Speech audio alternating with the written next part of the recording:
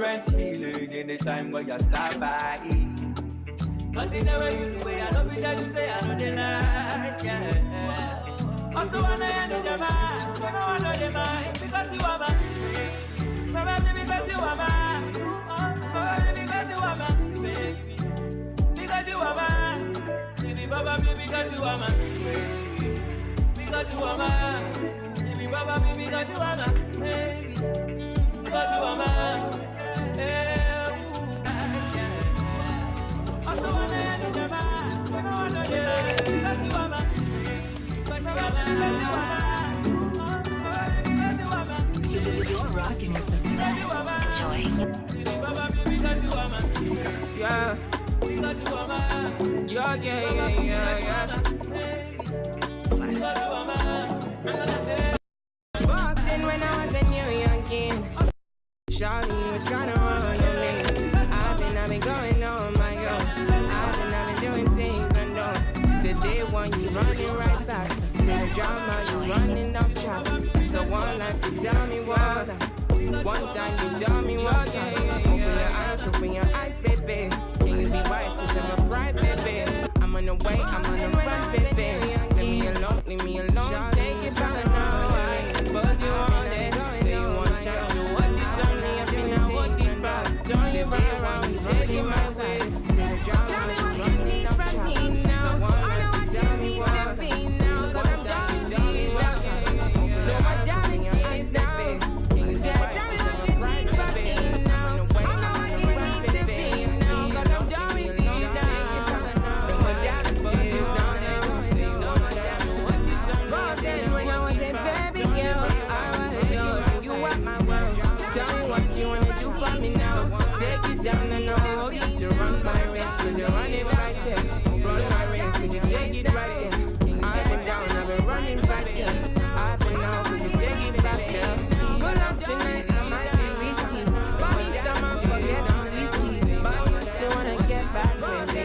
You trying to be the boss, you there with me. You work on your nuts in my mouth. You miss the way you naughty one time. I live my life on the way, baby.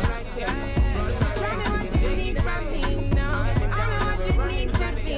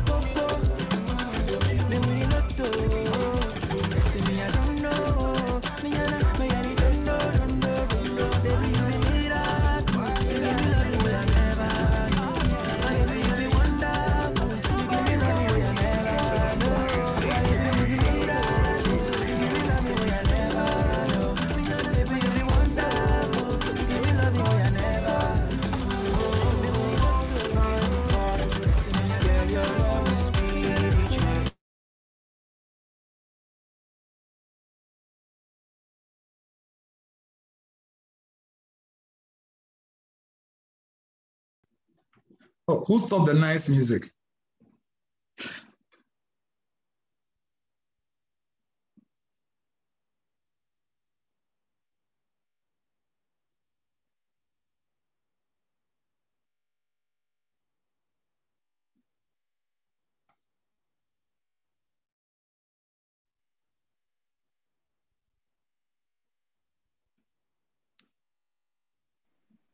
Hi, Dad.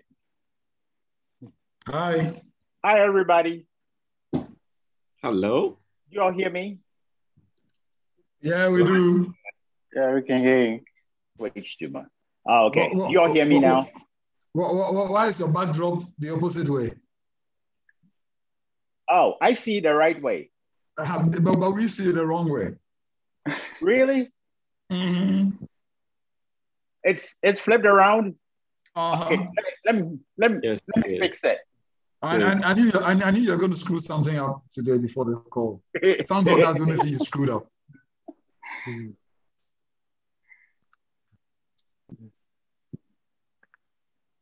See, if you have my kind of backdrop, even if it flips around, nobody will know. Yeah, this looks better. If it was administering propofol, you'd have done it perfectly by now and killed Michael Jackson. Yes, this is better. All right. Hi, Teddy. Hello, Ace. How are you? Taladeo. Hi, So, Anna. Hi, Joe.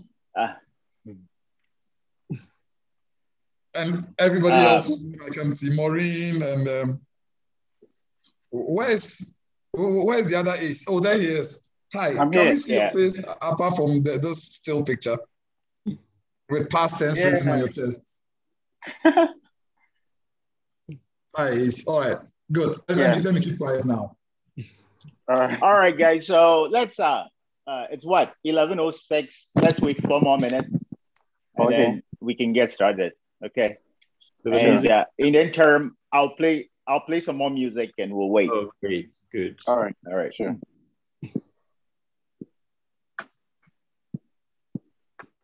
If I can find the music. Hello, folks. Good afternoon from Ghana. Maybe you need the background turned the opposite way to find the music. No. Really? In the mix with DJ Zamani. Let's go.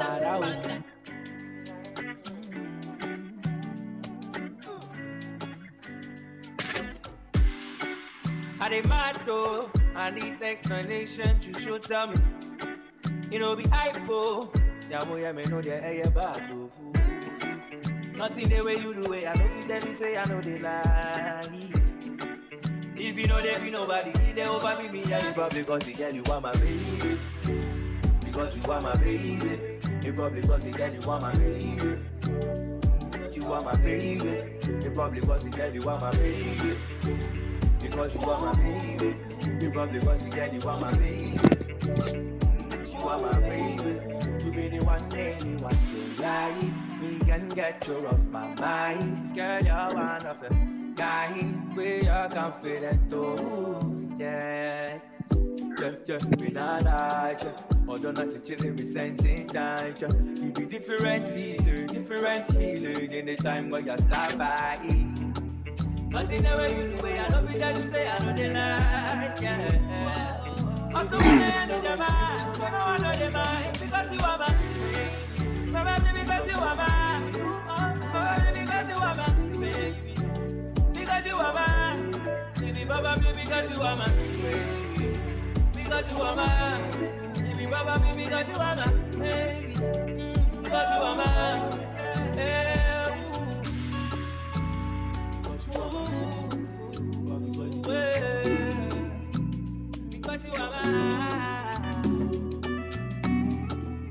You're rocking with the best. Enjoy. Yeah.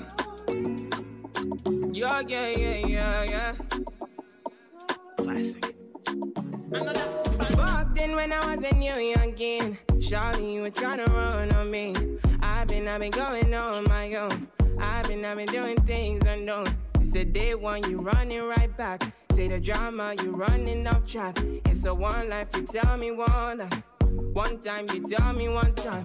Open your eyes, baby. Can you be wise, cause I'm a pride, baby. I'm on the way, I'm on the run, baby. Leave me alone, take it by now. I put you on it. Say you want chance to what it on me.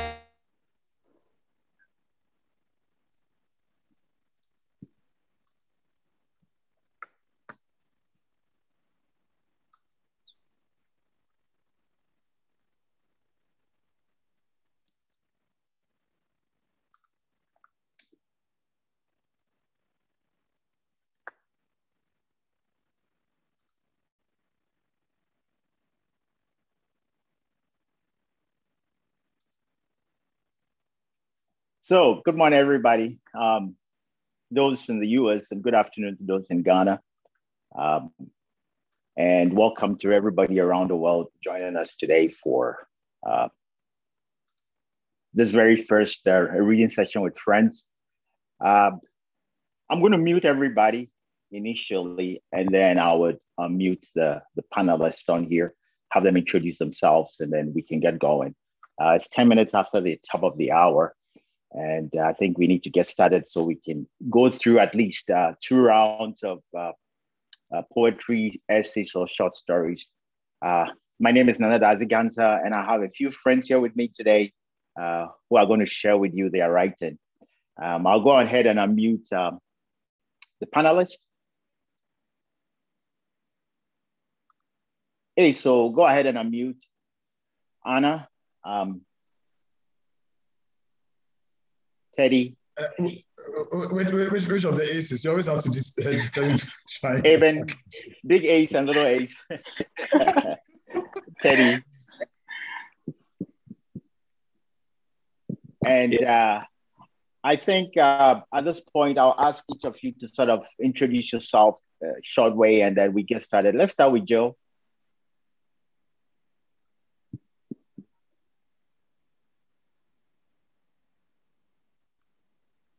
Okay. Great. Can you hear me? Yeah, we can.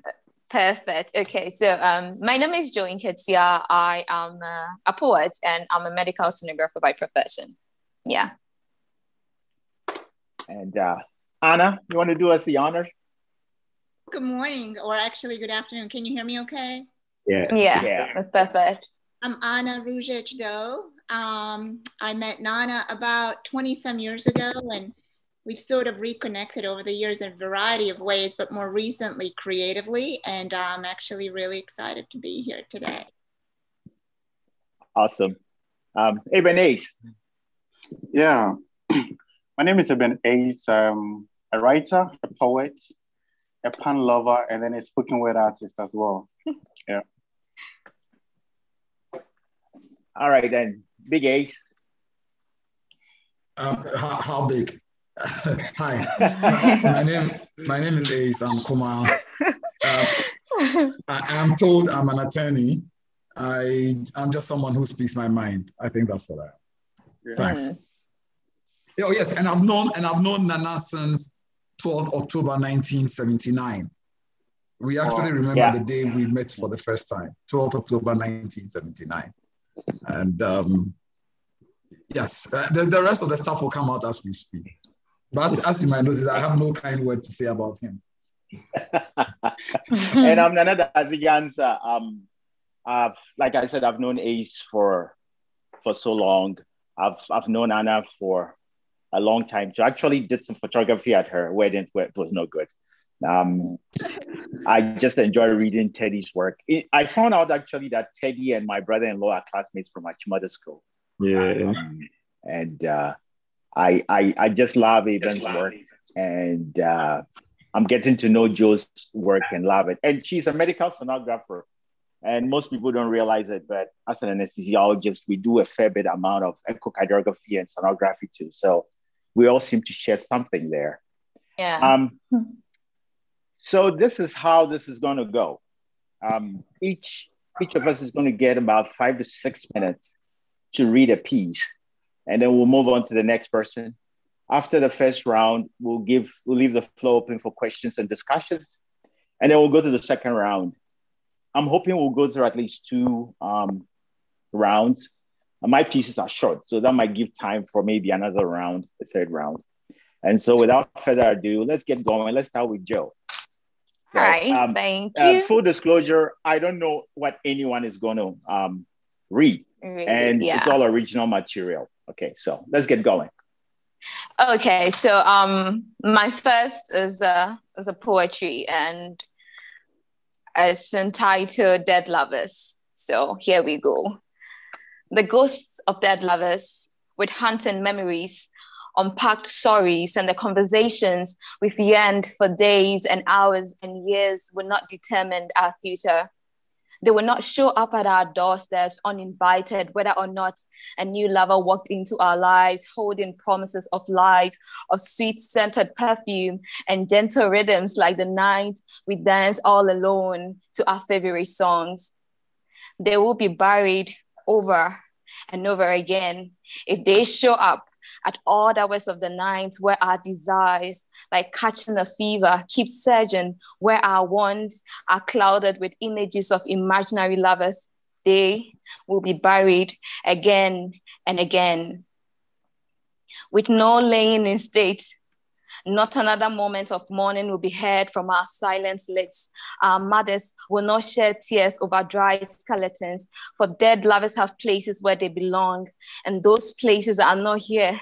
They do not reside in our smiles or laughter or grin or anger or desperation or our fears. They do not hold any right to be near us or breathe into the same life around us. They belong to places their touch are remembered and their faces captured in full, but it will not be on our beds where we have stayed up most nights waiting for the call that never came through. It will not be in our bathroom, singing on top of our lungs, heartbreaking songs that do not only break our hearts, but crushes our knees and ankles, clavicles and wombs, songs that shrinks our nerves and tendons until every cell in our body begs to be cleansed with gallons of water, enough to drown us into our own baptism, enough to drown us into surrendering, enough to make us flow like rivers. They will not show up when we are moving in or moving on or moving out. They simply do not belong and will not shower us with broken promises that begs us to stay when they have watched us leave.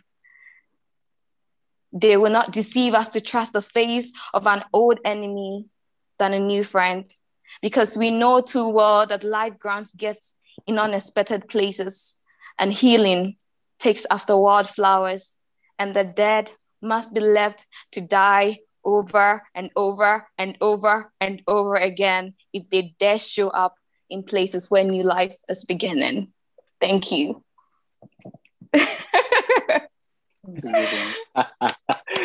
is amazing. That is really Thank amazing. you. Thank you, Joe. And Thank you. So we'll come back to that. And without further ado, let's move on to Anna. Okay, this is called In Translation. Can you still hear me okay? Yeah. Yeah. In translation, I am fluent, they say, whoever they are, as we carry on a discourse on the humankind. Kindness, they say, does not protect us, and evolution maintains that we bury our weak ones, but I was weak once. And a stranger called me her child and explained a dagger from a knife as she put them aside to symbolize that my story was not done. I am fluent, they say, whoever they are. As I tell them about mitochondria, which is plural, in fact, of a Latin noun, of once a modern tongue, born of the ashes of Sparta and Athena, but to us a dead one, I am fluent. They say that I sound Russian.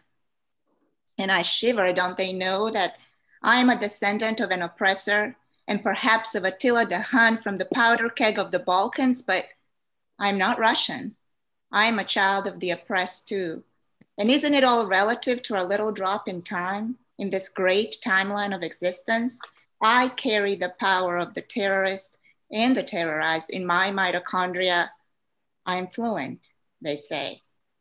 In our pack, we're no better than an unkindness of ravens as we hunt together like a band of coyotes in the shadows alone, like a shadow of jaguars to eat their weak ones. They, whoever they are, will return one day for our descendants, and we will go dare call them a terrorist and so on to infinity like a pack of hyenas. Yes, I know they'll come as a cackle, but does it matter right now as we justify to absurdity the taking of a life? What if, while you drown in fear of me, I called you my son and taught you to hold a scalpel instead of a gun and taught you to pronounce mitochondria in a language that was once not ours, but is now our common one. Thank you. Wow. That's amazing. Wow, Anna. Yeah. That statement got me. They say we should. they say we should bury the weak, but I was weak once. Wow. That was deep. Anyway, let's keep going. Ibn Ace. Yeah, I would take a different turn with a short story. Mine is a short story. Go ahead. The morning after Benua had buried her 6-year-old daughter, she drowned herself in tears in her single room, questioning God why he couldn't save the life of her dear angel. In her rantings, she cursed her stars for the dreadful day. Benua proceeded to bathe herself in sand on the compound of her family house. She wailed, and called upon the ghost of her dead mother. A week on, the weeping and ranting ceased after steadily dwindling, but deep down her heart, she hadn't healed from her loss. She roamed from one deity to the other to find the root cause of her daughter's demise. In the space of 1 month, Benua had visited 6 different pastors, 5 traditional priests, 4 herbalists, and 2 self-acclaimed ritualists to seek who and what killed her daughter. 3 of the pastors didn't see any foreign cause of her daughter's demise aside the postmortem report. She debunked whatever these pastors asserted and called the report a scam to cover the true cause of her daughter's demise. The other 3 pastors suggested a week of fasting and prayers, but a passionate food lover as Benua, she couldn't resist letting food into her belly, let alone pray. 2 of the traditional priests concluded that Benua's eldest sister was the main force behind the cause of her daughter's demise. These conclusions were nothing to draw sense from to Benua, because she was the eldest child of her mother. She rained insults at the priest and colored them well with the best of fiery words her anger could produce. One of the priests swore to cast an incredible spell of coronavirus on Benua if she dared cross the path of displeasing his gods. Benua called on him 3 times, boasted of its impossibility, and asked him to inhale the coronavirus she had just let out through her cough. For the 2 self-acclaimed ritualists, the least said the better. One proposed bathing Benua at night in his room, naked with a bucket of sanctified water to reveal whoever killed her daughter. Benua agreed at the least sound of his voice. Anything to get the killer, she was ready and in at all costs. The night came for the spiritual bathing.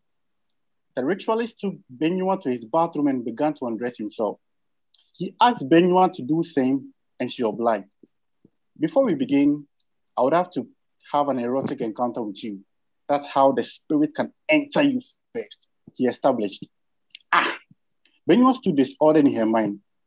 She resisted in the initial stage, but upon further conviction, she agreed and allowed him have his way for the intended purpose. 3 days within which Benua was told she would dream continuously of her daughter's killer. All she dreamt of was she being chased by different animals each night. On the 3rd night, she was chased by a snail. A snail, ridiculous. She got fed up after the 3rd ritualist requested for an amount of money she couldn't come by, even if she had to sell the family house. Benua almost gave up, so a friend recommended a powerful spiritualist to her. This woman, she can see tomorrow from today and yesterday from tomorrow. I have tried and can attest that she is the powerful person to reveal the cause of your daughter's death. The friend affirmed, without a voice of doubt. Benua agreed to visit the powerful spiritualist. She spent 3 days in the presence of the spiritualist and returned on an afternoon with a gang in the community to her family house to bring allegations against her 90-year-old grandmother. They had clubs, broken sticks, cutlasses, and anything solid that could cause harm in the attack. You witch, you are the cause of everyone's woes in the community. You killed the daughter and you have the nerve to live. Benua spat fire at her grandmother, who had just exited her room after taking a warm bath in the afternoon. A stout guy dragged the edge of a cutlass on the ground and it got grandma shivering. She stared at the mob before her and questioned Benua, but her thin voice was swept under the heavy, furious voices of these youth. Her wrinkles deepened suddenly. The usual beautiful look in her face faded. Her gray hair were the only thing that crowned her head on this gloomy moment. Witch! They continued the rage and promised to send the old lady to her grave. 2 guys heckled the old lady and dragged her on the floor, on her feeble feet, out of the compound towards the town square. She was held amid the shouting, sore words, and these disgruntled youth never gave up. They raised their weapons high in the distance to the square. The old lady paused thrice and begged for her bony, weak ankles, but not a single soul heeded. Tears were too dry to walk down her eyes. Her past flashed through her mind, and the future depressed her soul. She had lived the beginning of her life, but her end was too near to escape. She dreamt of a day death would pay a visit to her weak soul down the feet of men, but never did she imagine it would end this bitter without a crown of glory. Finally, they arrived at a mini platform at the center of the community. The old lady was pushed to the cemented floor and asked to confess her sins before being killed. She went mute for 5 minutes and asked Benua to forgive her, but she didn't heed. Benua called her a witch. A long whip flew a distance and landed on her back. It left bruises on her tender skin in just a single strike. She bowed her head, raised it, and pleaded. Benua, leader of the gang, held a piece of belt and circled her grandmother. She swelled one end of the belt behind her to attempt a strike, but it was held behind her when she powered her arm to lash her grandmother. You don't want to do that. A deep voice behind commanded. Benua turned and it was the chief priest of the land. She went on to ask the priest to consult the girls to pronounce the old lady a witch. The crowd hailed. I will do that. But before I do, would you tell your gang how you left your daughter in the house for 3 days to follow your boyfriend to a party when she needed medical attention? Who is the witch? When she was hospitalized for 3 days, how many times did you visit her till she was pronounced dead? Who is the witch? The crowd murmured. You people say she's the cause of your struggle. Yes, everyone exclaimed. Yaodoe, you who is lazy as a sick tortoise, you say this woman is a witch? Abena Choba, tell me how many children haven't you aborted aside the 5 I know of, and I'll consult my gods. Muniru, how many times haven't your father secured jobs for you, but you, as an intelligent kleptomaniac, you get sacked? Jajesu, should I tell these people how many times you mix fine broken glasses in your husband's soup to slowly send him to his father's grave? Today, you have the strength to say the woman who held your mother and yourself from the womb at birth is a witch. The champion voice of these youth had gone lame along the secrets revealed by the chief priest. Kabo, the man beside you, whom you call a bosom friend, is the father of your 3 children, if your wife hasn't told you. Hey, a section of the crowd screamed. Now, if any of you wants to reach this woman through whom some of you wouldn't have been born, if not for experience in childbirth, reach me first, and the gods would announce their rage. Take a step towards me, and you would be told stories by your fathers tonight. The priest swore and raised the metal bar decorated with a red cloth. The crowd dispersed within minutes. The priest saw it that the old lady was unharmed till she departed at 4 years after in her peaceful sleep. Thank you. Wow. Wow, great story. Great story, Evan. All right. Now let's move on over to Teddy. And everybody remember, there'll be questions after this round. So. Yes, Nana. Hello. I didn't get the chance to introduce myself, if you noticed. Yes. Oh, I apologize. No problem. So please go ahead and do that. Yeah, so I'm Teddy Totime. I live in Accra. I work at the University of Ghana Medical Center. And on a good day, when I'm disciplined enough, I write what I think. And I've ended with poems, with short stories. I'm really inspired by writers writing and the power of the written word. So thank you, Nana, for having me. You're welcome. So we have 2 surgeons on here. We have Anna, who's a pediatric surgeon, and you, who's a neurosurgeon. Yes. We forgive you. Go ahead. All right.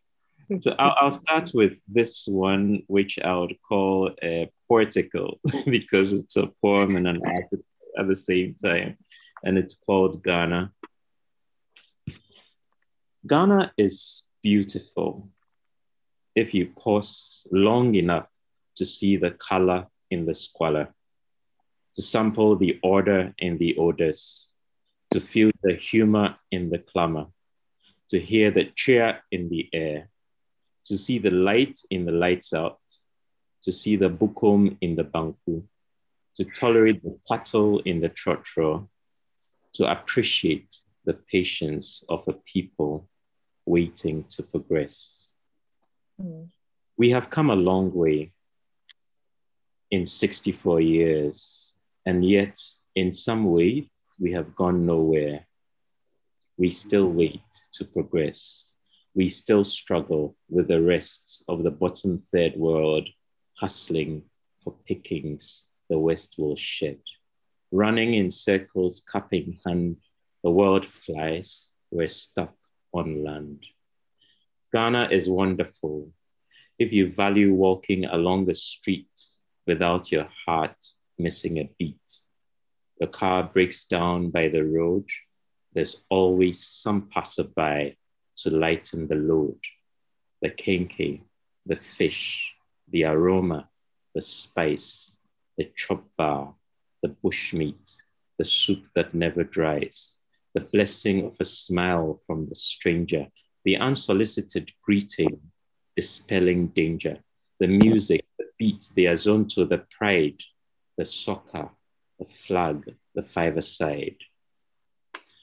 We struggled for independence to make for ourselves a land of freedom, a gateway to opportunity. Now here we are, 64 years so far. We do not have enough power to light every home, every hour. We can't even afford the medicine that grants our sick healing. Ghana is paradise if we each own it and commit to it, if we each reserve something for it, if we dig the gold out of the rock around and treasure it and feed the ground, so our land continues to better lives. And the gold is sowed so Ghana thrives. So our children will love the Ghana we know, because we made this country something to show to a world increasingly doubtful of the less developed, a gem, a star, a diamond refined, enveloped in hard work and perseverance and fellowship and smiles and victory and friendship. Ghana is beautiful. Thank you. Wow. Wow. That's Thank beautiful. You, Teddy. Thank you so much. You're welcome. Thank you. All right. So we go to Big H now. Well, when Teddy reads something that's so positive, and I look at what I'm about to read, anyway. Then don't read it. Let me start with something which I wrote on 5th July 2016, and almost sounds as a prophecy of what we do now and the effect of the lockdown. So I wrote, so I'll just read 2 quick pieces and within the 6-minute time limit.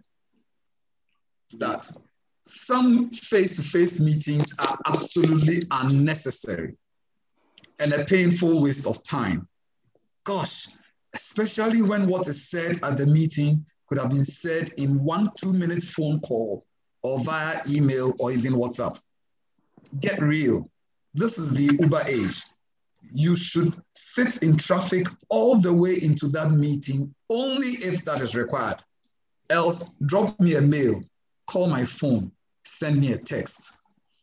When I feel unwell, I send a WhatsApp message to my doctor, Radha Hackman, the no-nonsense, if it itches, scratch it person. Message back, sorted. It is only if that doesn't work that I go to see her on appointment, set date and time. She sent her bill, her services, and for free. I pay. Simples. And by all means, and you may take this however you want to, do not appear without an appointment. Unless you are dying, or I am, all you will get is an appointment to come back later. Now, so when COVID started and we were compelled to do this, I went back to this reading and said, that was almost prophetic, but this was in my usual style. I'll read the second one, which I think is one of my best writings so far. I wrote this on January 2016, and it's entitled Baba the Black Sheep. May I get a tad controversial? Baba, black sheep, have you any wool? Yes, sir. Yes, sir. Or master, 3 bags full. 1 for the master, 1 for the dame, 1 for the little boy who lives down the lane. I don't believe, as some have alleged, that this poem has racist undertones. Nah, it's just a nursery rhyme. But there are 8 lessons that I learned from it, all by accident. First, he's just called Baba. An onomatopoeic is onomatopoeic because he is only known for the noise he makes, not his true worth. So his name is just Baba because that's the noise he makes. Second, Baba himself has no value for or sees precious little worth in his most invaluable product, wool, which is required to keep others warm in cold climes. It is nothing to him because, after all, nature has schemed to make him always grow more after shedding 3 bags full. He is too willing to give it away. Third, when asked about wool, he does not say a simple yes or no as the owner of the product. He waxes into studied and practiced obedience. Twice, yes, sir. First time, yes, sir. Next time, yes, sir. 3 bags full. He has deep respect for the questioner, the potential user of his product. So he repeats, yes, sir, just in case the questioner didn't hear him, or to emphasize his willingness to give of his wool. Fourth, and without any further questioning, Baba explains, 1 for the master. Thus, apart from addressing a sir, he also has a master, a lord, a controller, with a natural right to 1 full bag of wool. Fifth, the second bag is for the dame, a woman of title or rank. So Baba does not only serve a master, he serves a dame. Madame Dame gets a full bag too. What a man deserves, a woman deserves too. Fair, square. Sixth, it is the third full bag that kills me. It is for some little boy who lives down the lane. Little boy whose only entitlement to a full bag of wool is that he lives down the lane. Seventh, we are not told that the master, dame, and little boy paid Baba for the wool. By the way, who pays sheep for what they have? And so whenever you hear that the prices of gold, cocoa, bauxite, crude oil, etc., are down on a so-called international market, remember that those prices are not determined by you and I, into whose land God bequeathed those assets, but that after we have satisfied masters and dames, the price will be determined by a little boy working on some mercantile exchange. Eighth, and most painfully, yes, Baba the sheep is black. Thank you. So thanks, Ace. So I guess now it's my turn, huh? Yeah. Yeah. I'm going to try and squeeze 2 pieces also in my 6-minute time allotment. My pieces are a little short, so I guess I might be able to do that. Let me reset the clock and start it. My first piece is titled A Conversation with My Son. I wrote this about a year ago, and I just think it fits the world we live in now. So here we go. I want to tell my son the world is a welcoming place, but I can't. I want to tell my son that the color of his skin does not matter, but I can't. I want to tell my son he will be judged by the content of his character, but I can't. I want to tell my son all the doors will be open, but I can't. I want to tell my son there will be no prejudice and bias, but I can't. I want to tell my son he won't be judged for walking across the street, for running, for driving, for singing, for dancing, for being in his own apartment, but I honestly can't. I want to tell him traffic stops are harmless, but I can't. I want to tell my son he won't face daily indignities because of his ebony hue, but I can't. I want to tell my son he does not need to be picture perfect to make it, but I can't. I want to tell him that if he ever slips and has to face a judge, he won't be sentenced based on the color of his skin, his name, the nappiness of his hair, or the flatness of his nose, but I can't. I want to tell my son that they see our humanity, but I honestly can't. So I can only love him, hold him, hug him, and hope. I want to tell him that the dear Lord will look out for him, but I can't. So I can only love him, hold him, hug him, and hope. And bask in the joy and happiness anytime he comes through the door, and let my heart soar anytime he returns home in one piece. Then I only hope that one day I don't have to identify him. I only hope that one day I expect him to walk through that door and he can't. I can only hope that the last sounds he hears are not the sounds of his life rushing out of him, chased out by hate, prejudice, and lead. Then when I want to tell him I love him, then I definitely can't. This second piece, it's a piece I wrote about 4 years ago. It's titled, Just Get Over It. You find it so unfair, a target you seem to wear. For to drive is but a gauntlet between blue lights and a bullet. Makes you wonder if your color gives off a dark punitive odor. Yet all you seem to hear is, hey, just get over it. The city streets you pound, for a job you hound, yet not a door will open, then that color is a bad omen. That hovers like a bad spell no one can dispel. Don't ask for you hear, hey, just get over it. He likes the way you move, puts him in the groove. His advances are turn-offs. Those demands make you scoff. The harassment you have to bear for the career you declare. Think you'll find any pity? Hey, just get over it. Don't commit a crime, for then you'll do time. That is colored in severity and darker in intensity. For justice in this land is not colorblind. However, if you must, hey, just get over it. When you call the shots, you don't tie yourself in knots over how others live or even try to survive. Empathy is a luxury. It's practice a drudgery. Much easier it is to say, hey, just get over it. Thank you. Wow. So that is the end of the first round. And we'll do a little bit of questions and discussions, maybe take some questions from our participants who have any. So I'll start with Joe. Joe, how long have you been writing? So I think I've been writing as much as I can remember since age 5. Yeah. Okay. I started writing from age 5. Sorry. Okay. What informs your writing? What pushes you?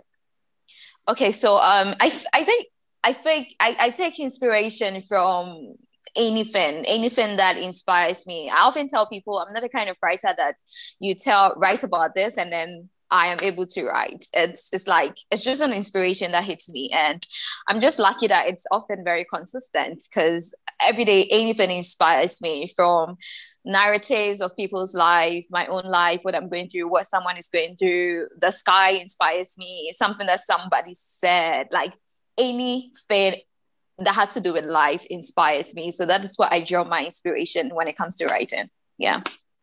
Right. So Eben, I'll ask you the same. What kind of inspires you? Yeah.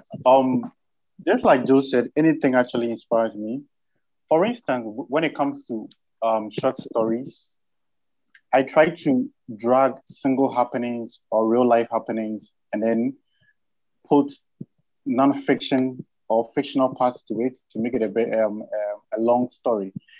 I could be walking on the road and see two people fighting. I may not know what actually is the cause of the fight, but then seeing that alone, I'm able to pick it up and then draw fictional thoughts of fictional scenes from one point to the very point of day fighting and even to a point of day not, to an end of a story. When it comes to poetry, mostly pictures inspire me. When I see, when you're a friend of mine on Facebook, every poem that I write, I mostly add a picture. So I see pictures. When everybody see a picture, when everybody see a drawing, I see words. I kind of draw what this picture speaks, the voice of the picture, and then translate it into poetry. And then aside that, anything, I could just be there, and anything else, any situation, any instance, or any happening could trigger a poem or a story. And I do as much as possible to jot them down and then later get back to them anytime to make it a full story or full poem. All right. So Teddy, thanks a lot, Eben. Where do you squeeze in the writing as a neurosurgeon, working in a busy practice? Where do you squeeze in the time? Well, there's always that, evening when one finishes a little early and can sit down to write something. Also, there's sometimes the weekend where you finish a bit earlier than you would have thought you would finish. And sometimes it's also, now that our phones are so capable, it's when we're waiting to start a procedure or waiting to do something medical. And so there are quite a few windows that can be taken advantage of. It's all about how disciplined one can be. And actually, if I was a bit more disciplined, I'll be writing much more. Yeah. Mm-hmm. Wow. Okay. All right. Well, thanks. I'll go down. That takes me to Anna, another surgeon here.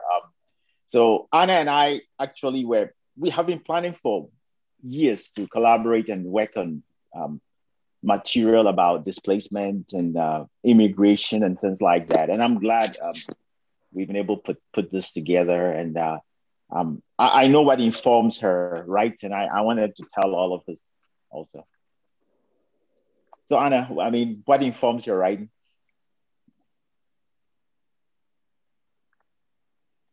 I think you need to unmute.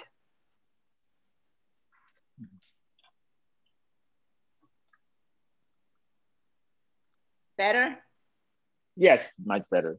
I think that's changed over time. I've always, unlike, I think somebody mentioned this earlier, maybe Teddy, or maybe it was Joe, that it's difficult to write, if somebody tells you, hey, write about this, it's difficult to come up with the writing.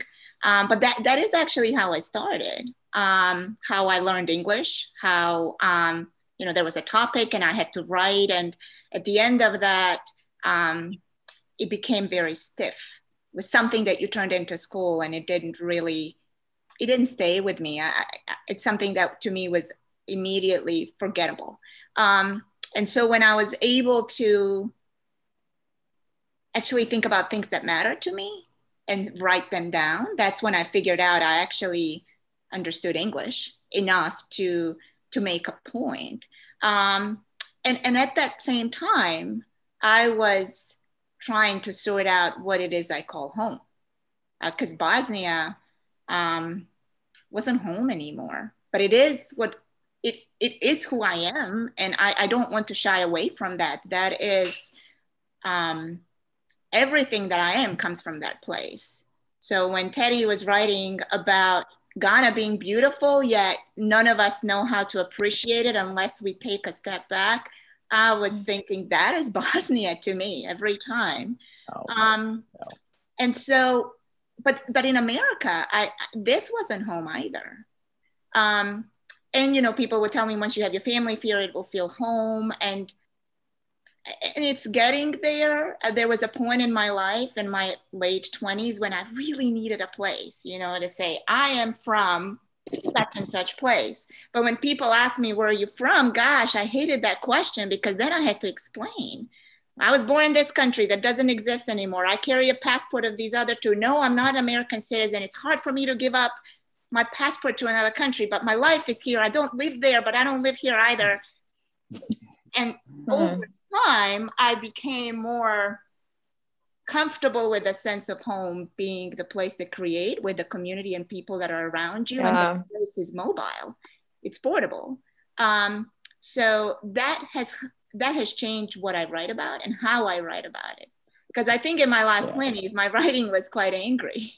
And now it's there about, I want to write about things that inspire me, and that is the community around me. And it's not always pretty, and we certainly lived through a really bad year last year, not just medically, just by the community surrounding us. That is quite unjust. So that's a long question, a really long run-on sentence, but I think it gets to the point. It surely does, Anna. Thanks for that. Could you age? Yeah. I know what inspires you, but I'm going to ask you anyway. Nothing. Well, look, I just write. I've been writing for a long time. I write when I'm happy, when I'm sad, I'm excited, I'm bored. I just write. It's either on my phone tapping away with 2 thumbs or with a laptop or iPad typing away. I like to believe that I'm gifted with incredible typing speed. And so I type. And often, I think about 90-something% of my writings are just in somewhere. But I have this ability to remember where it is. So if something comes up again, my mind draws the links and I pull it out and there's a message out. So that's how I started writing. And then along the line, I found out that I could actually rhyme. And so I dabbled a bit in poetry and tried to do rhyming schemes of A, B, A, B, B, B, A, do the sonnets with the volta and the turn and everything. I went back to my old A-level literature and relearned poetry and the various parts of a poem, etc., etc. And so I just write. So you might know that I text a lot, I post a lot. I prefer a text message to a phone call, obviously. But basically, I think it's the biggest expression of who I am, is that I write, and I write a lot, and I read a lot. So that's just it. Anything that happens, I just grab the nearest thing that I can write with, and I just write. Often, I do come across as being impatient with my country and being angry with my country, because I believe that I have not seen a country with as much potential achieve so little. And I say that if a kid of mine goes to school, not that I beat my kids, but if a kid goes to school and comes back and the terminal report, the report for the term is there's more room for improvement, we are going to have a discussion. Because why is there room for improvement? Why have you not occupied the room? And I think that's been Ghana's story for 60 years. There's more room for improvement. But you know what worries me most about Ghana? The room for improvement just gets bigger. That is my problem with Ghana. There's more room for improvement, but the more keeps getting bigger, because we are not occupying that room. We are shrinking with what we have and just leaving a lot of room for improvement. So these are the things that get me writing, and these are the things that get me angry, and then I write. Yeah, that's about it. Thank you so much. I see some hands up. Let me see. Nana Redamwa, do you have a question?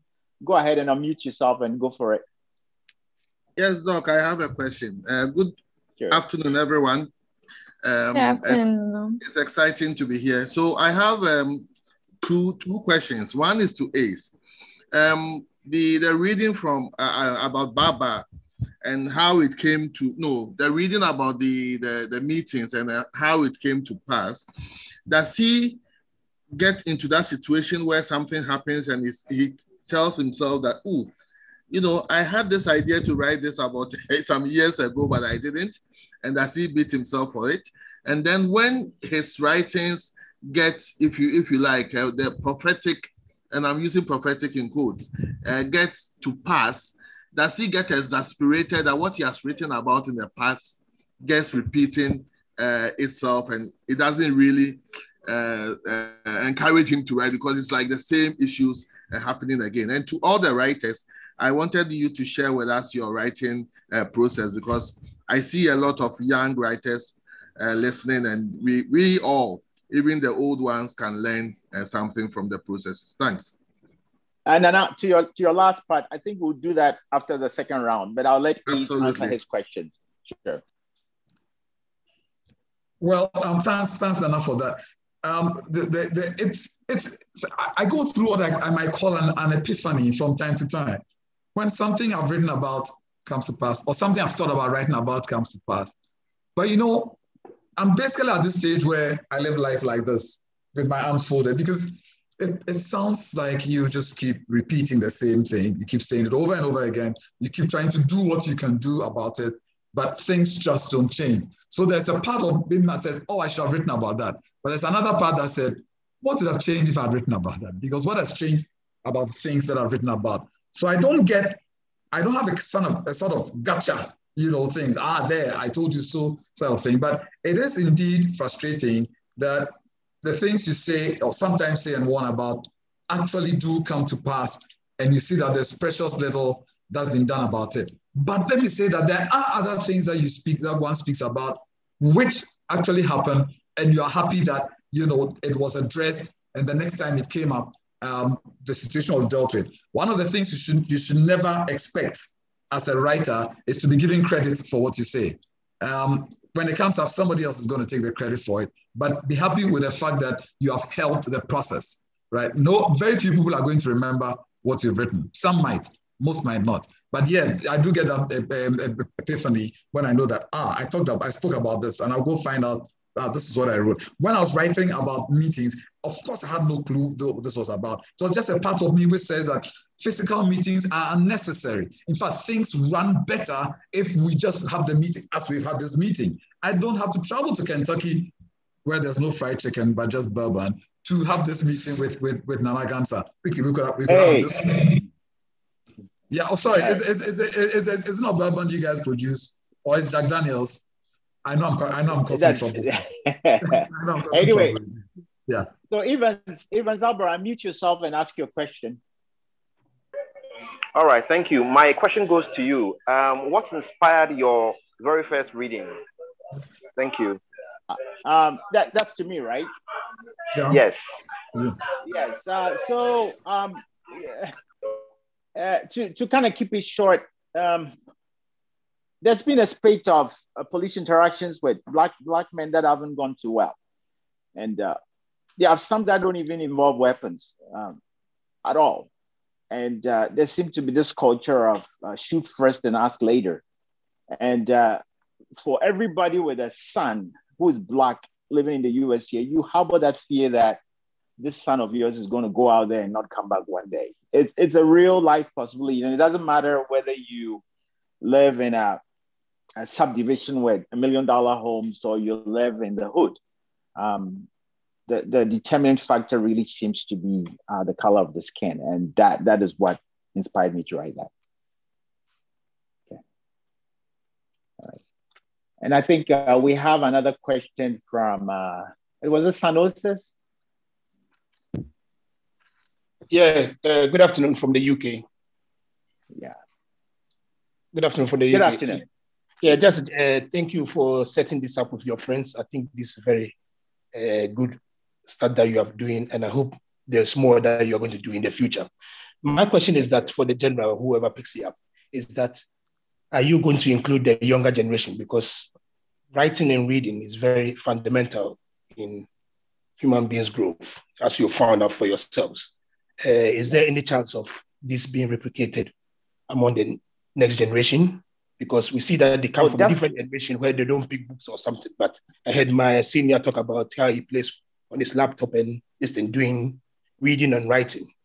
But we find out that youngsters these days do not have that discipline. They would rather play games or something else. So the next time we see something like this with your friends is that playing games or playing some arcade game instead of reading and writing. So is there any room whereby you can raise this to make this very interesting for the youth that are coming up?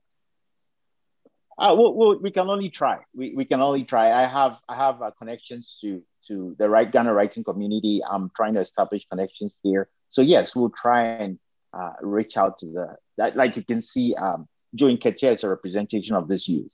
So we'll make that effort to bring them together. And I hope to be able to do another session of this maybe in a month or so. So we'll keep at that. Thank you for the question. We'll take the last round from Kuklu, and then we'll start the second round. Go ahead and unmute yourself. Okay, thank you. Nana Gamsa, this goes to you.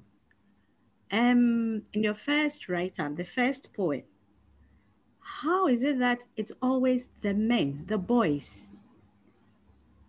I've heard, shoot before you ask questions. What about the women? What about the girls?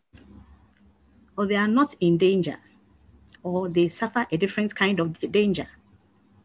That is a very loaded question, and it would take a long time to delve into that. But because the reporting on these incidents are very porous.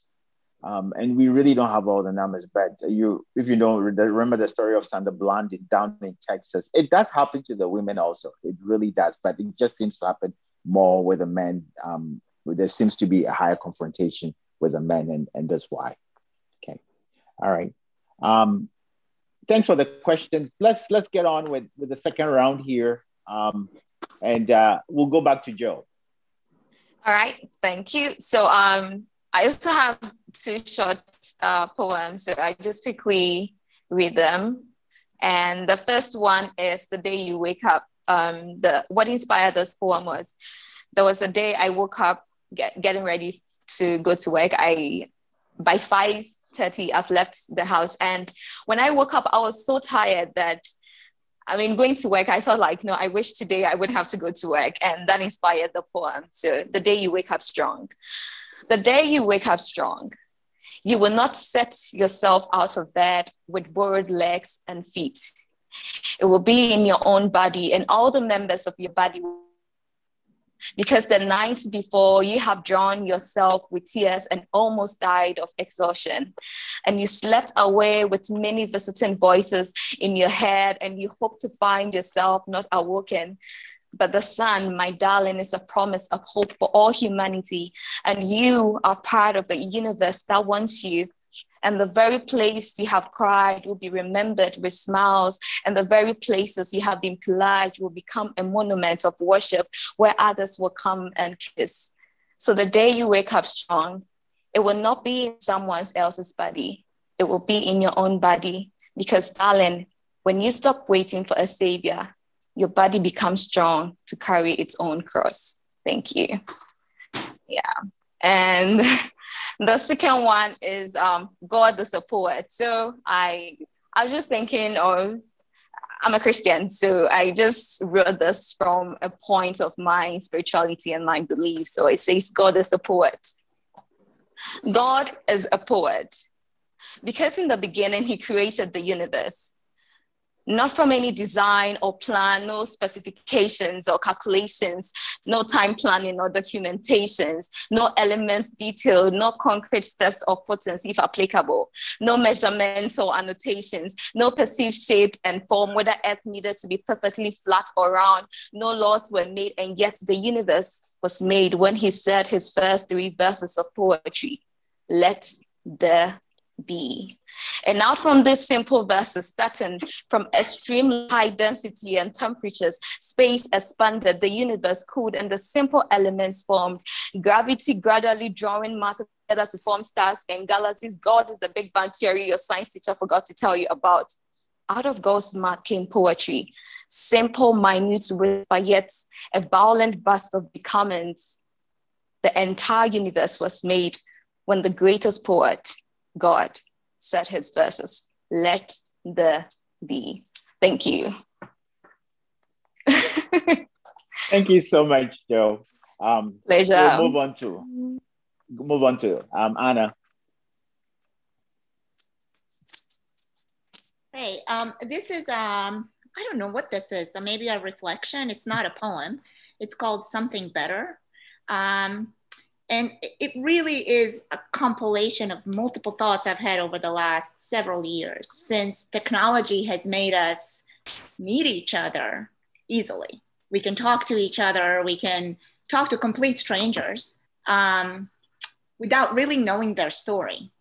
And so we tend to fight over things, over little echoes of phrases without really having a conversation. So, and then 2020 happened.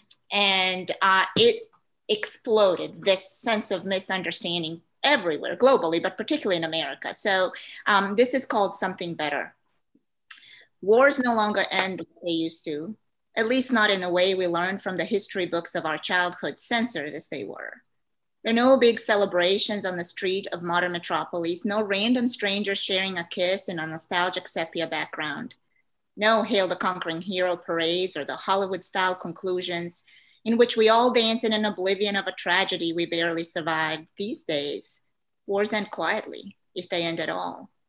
The end seeps in slowly, almost imperceptibly at first, until one day we find ourselves no longer standing in the waterline and no longer hearing the gunfire. The battlefield stays behind. Buzzing in the background, however, the trauma remains, defining how we adapt to a new normal, often by fearing each other. This is, I suppose, how pandemics end too. But let's meander to a different time for a moment and let me tell you about my mom. She believes that if I go out right after a shower, I will succumb to a mystery illness and, well, I'll die. All my people know someone, doctors too, who developed head inflammation after allowing the wind into their wet hair. Do you mean encephalitis, I ask, finally feeling some reprieve from the summer sun? That is not how you get sick. You are not some child from a village, she says, who never knew better. Look at all you've done. You should not stand here in a draft toying with your life. Feel free to laugh, I laugh too. Draft is the most dreaded killer in the Balkans, by which, of course, I refer to the wind and not the military kind. Though I do know too many names lost to that latter one. I do know better, I say. Pathogens is how we get ill, and some are in fact good for us, but I've yet to find a pathologist who speaks of the killer draft. And she shakes her head, handing me some slippers and says, don't play with your life, child. I'm not playing, Mama, I'm just burning up.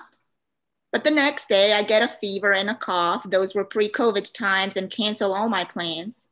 And my mother, well, she wipes me down with vinegar and wraps my feet in onion to bring the fever down. And what do you know? I get better. She doesn't dwell on it at all, doesn't patronize. You'll never hear the I told you so, only gratitude that you are indeed still alive. Soon she sends me into the world again with tears in her eyes, as she does each time I leave for America. My mother is a retired, accomplished nurse who also believes the following. Sitting directly on the concrete will freeze your ovaries, rendering you infertile. Riding in a car with open windows will give you strep throat, leading to rheumatic heart disease and an untimely death, of course. Sitting in the breeze, particularly in that sweet, sweet cross breeze, causes pyelonephritis. And don't you remember way back when you were a child having all those draft-induced UTIs? Bare feet are the root of all illness, and you must wear slippers even in the summertime. Yeah, that is my mom. But she's known from the get-go that COVID was real and masked herself from day one, even when others said, but what will people say? And she'd answer, who cares? At least we'll be around to enjoy the fight. Mm-hmm. These days, I lose much sleep over other people's children, even those whose mothers believe COVID to be a hoax, blaming me for obstructing their rights. Freedom is not free of responsibility, I'd like to scream. Please pull up your mask and let's talk about the social contract. But we have no time.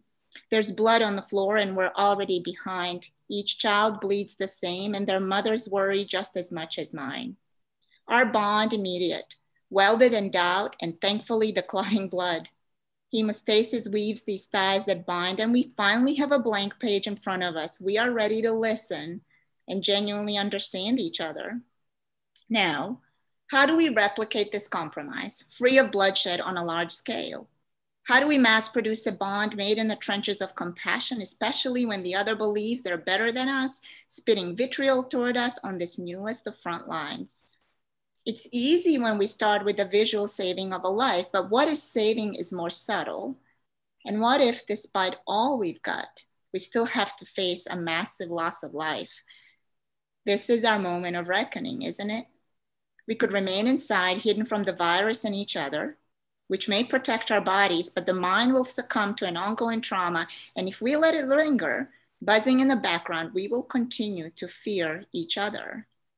This is our moment of reckoning, a scaffolding to repair a moral injury, a chance for something better. I suggest we step outside and begin by talking about our mothers, those who gave birth to us and those who stepped in the meantime, the too young to be moms and the long-established matriarchs, all the moms whose babies did not come home, all the women desperately trying to be moms, all the women standing guard over mothers whose babies are not coming home, the refugee moms whose child is cared for by another woman, and the other women caring from the stranger's child whose language they do not speak. The mothers who stay home to work and never feel good enough, and those who go to work and feel a failure, for they are neither. Let us talk about the village of women walking through our lives who have loved us in all the languages of motherhood and continue to show us grace and strength abundant. Theirs is the way forward. This pandemic will end slowly, probably imperceptibly at first, but the end will come. And many of us will pick up and function as if nothing has changed at all, but we are different and we will be traumatized. We already are. And in my experience, the only way to genuinely cope with this is to turn it into something better. So let me conclude with my mother. She thinks you will die from pneumonia if you take ice in your water, and she'll use Google Translate to convince you that she's right. She loves the smell of lilacs in the spring, and so do I. Tell me, who is it you fear for the most the way a mother does? Here, take my hand. Let's climb out of that pit of fear together. Let us bear witness before we judge. Let that be our purpose, to see ourselves in others when all the anger is done. Maybe, just maybe, this is how we turn it into something better. Thank you. Great. Thank you so much, Anna. So let's move on. Eben Ace, it's your turn.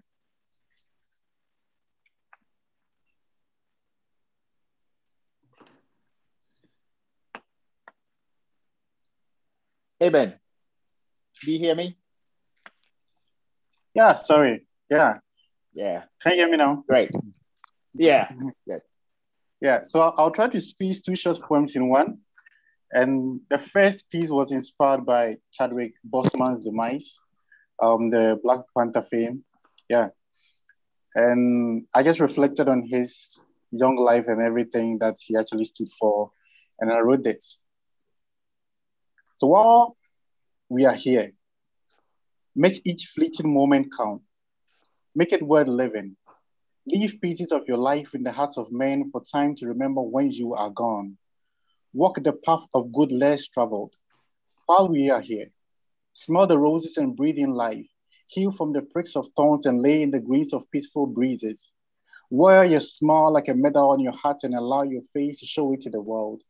Be happy living and honestly grateful for life and opportunities. While we are here, hold no grudge in your hearts, plant no seed of hatred in your mind, and allow yourself to be at peace. Stretch your hands and feel the grip of friendship. Open your arms to house warm hugs of love for your heart to believe in humanity again. While we are here, dare to make a dream come true while the restless time tickles. Leave no room for procrastination when tomorrow is a mirage. Laugh your heart out and try not to be burdened by the worries of tomorrow. Hold on to hope and work your faith with purpose in mind. While we are here, try and be good. Try and be at peace. Try and hold no worries of tomorrow. Hold on to peace and work your faith with promise, with purpose in mind. While we are here, be the sunshine to other lives and allow their sunshine in your gloom when you go dim. Be the safe haven for distressed lives. Feed your soul the nutrients of life. Open its gate to free toxic when it bears. Allow the serenity of humanity to take its place before sunrise. While we are here, make hay while the sun shines today before the darkness creeps in tomorrow. Seek the Lord to direct your path while numbering your days. Make memories and enjoy the moments while they last. Take care of your mind, spirit, and body with all you can. Leave your footprints before the last rain. While we are here, live, breathe. So the next one is actually on sexual abuse. It was one of the sexual abuse rape stories that happened, and then it got me writing this one. I think it was Nigeria. Yeah. It's called Do Not. When the doors of my temple are shut, do not break in. Do not shake its locks to open or force its hinges to loosen. When I deny you worship in here, do not break a cord. Do not raise a muzzle to mute me when my innocence speaks. When I say stop, I don't mean start. Do not progress any further. Do not take my soulful solemn no as yes clothed in a refusal. When you pin my back to the floor, do not think I want it. Do not assume my inability to fight means you should proceed. When tears run down my heavy eyes, do not see ecstasy in here. Do not see sweetness in sore cries while you dent my blissful soul. When my arms grow feeble to oppose, Do not think you have won. Do not think you have satisfied yourself while you starve me joy. Monsters like you don't belong here in the place of sanity. In the place my sovereign freedom resides, do not pluck my wings. It is no more worship when the doors of my temple are pushed down. It is thievery. It is you taking a bite of my flowery life, which you are not permitted in this garden. Do not. Wow.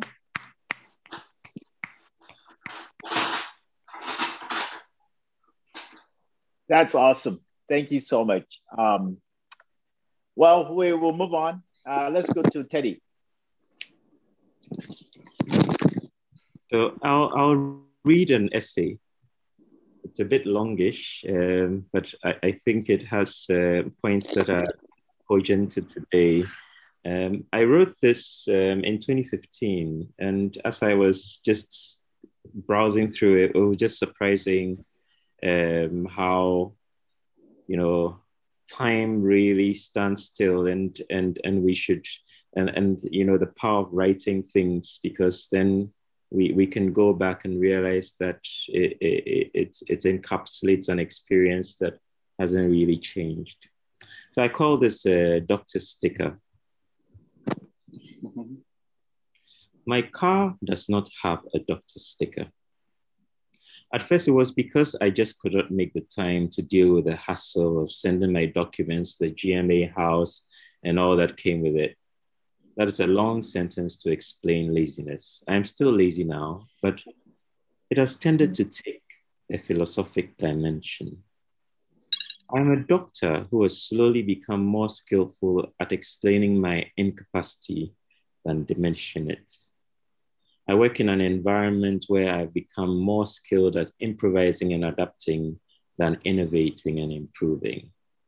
Sometimes I'm not sure about the label I bear. And so sometimes my laziness is more a reflection of a certain schizophrenia that I have to live with. In the fast developing world where we are what we do, it is difficult to retain relevance when I can only claim to be and explain my inability to do. Sometimes the lack of a sticker on my car reflects a part of that irrelevance. And I keep hoping for the time when my car wears that sticker with pride, the day when my laziness loses any philosophic justification. I can't project this schizophrenia onto anyone. However, living in a Ghana of today, it is difficult not to sense the irony. After all, we are an oil-producing country with an energy crisis. We are an agricultural country with hungry citizens. We're a gold-producing country without a gold refinery.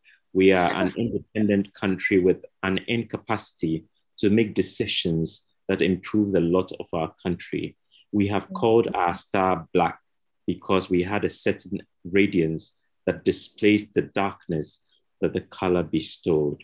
Now, however, in our harmattan of discontent, I wonder if that color reflects a certain loss of light. There's a certain bleakness on looking down from a plane as it settles into the landing trajectory for Kotoka. It is the bleakness of Dumso. It is the bleakness that is turning people away from this land of blessing. It is only this schizophrenia that can explain why in a sovereign country with a functioning health system, malaria still kills as many people as it does, and why in a country that has never experienced civil war, cholera still has the guerrilla capacity to launch out of the shadows, kill people, and disappear, untraceable, unpreventable until the next time. Even non-torrential rain can kill in this country. Simple events assume cataclysmic implications because of non-action, non-planning, zero strategy. Like a simple fire, wiping out almost all the medical supplies we have as a country, or a single shut pipeline shrouding large swathes of the country in darkness. And as I drive through man-made potholes to my home every day in this gateway to Africa, It is this irony staring me in the face, and it has a pull to it. There's a certain Ghanaianness about this irony that seeks to envelop me. We're all trying to survive in this dysfunctional double beingness. We're investing the pickings of our poverty, building self-sufficient castles when we can afford them. So we have septic tanks, one per home instead of sewage systems. We have single home water supply systems instead of functioning community-based water processing systems. We have generators and inverters and solar panels because the hitherto reliable community power system can lose its function at any time. In a world where collaboration, advocacy, networking are the founding pillars of all progress, we are becoming more individualized every day. So in this world, we are daily incapacitating ourselves. Every opportunity we lose to merge our capacities together is an opportunity given to failure, despondence, and ultimate retrogression. I worry about my country. I worry that this blessed nation still goes cup in hand begging for money, and that we have to raise our bets just to give money, just to be given some money, which ends up dissipating. There are people doing fantastic work in this country, but it is still a failing country. And it is that split personality that baffles me sometimes. Some months ago, some colleagues of mine were up in arms over an outdated international assessment of our healthcare system. Most did not notice how outdated the update was. There was a major uproar detailing how insulting we felt by the hard-hitting write-up. It is insulting to hardworking doctors in this country that cholera is endemic, but it's true. It is insulting to all the hardworking medical personnel that malaria kills so many children every hour, but it is true. I see in our response to these crises, a country devolving itself of responsibility to solve problems. I have seen the horror on our roads because of the lack of a unified strategy to reduce accidents. I have seen young colleague doctors leave the country in droves because of a lack of a unified strategy to employ them and keep them. 150 doctors have just finished medical school and gone home. They will stay at home unemployed for the next 6 months, just like their predecessors before them. And then they will start working and they will not be paid until they go on strike, and disaster will strike.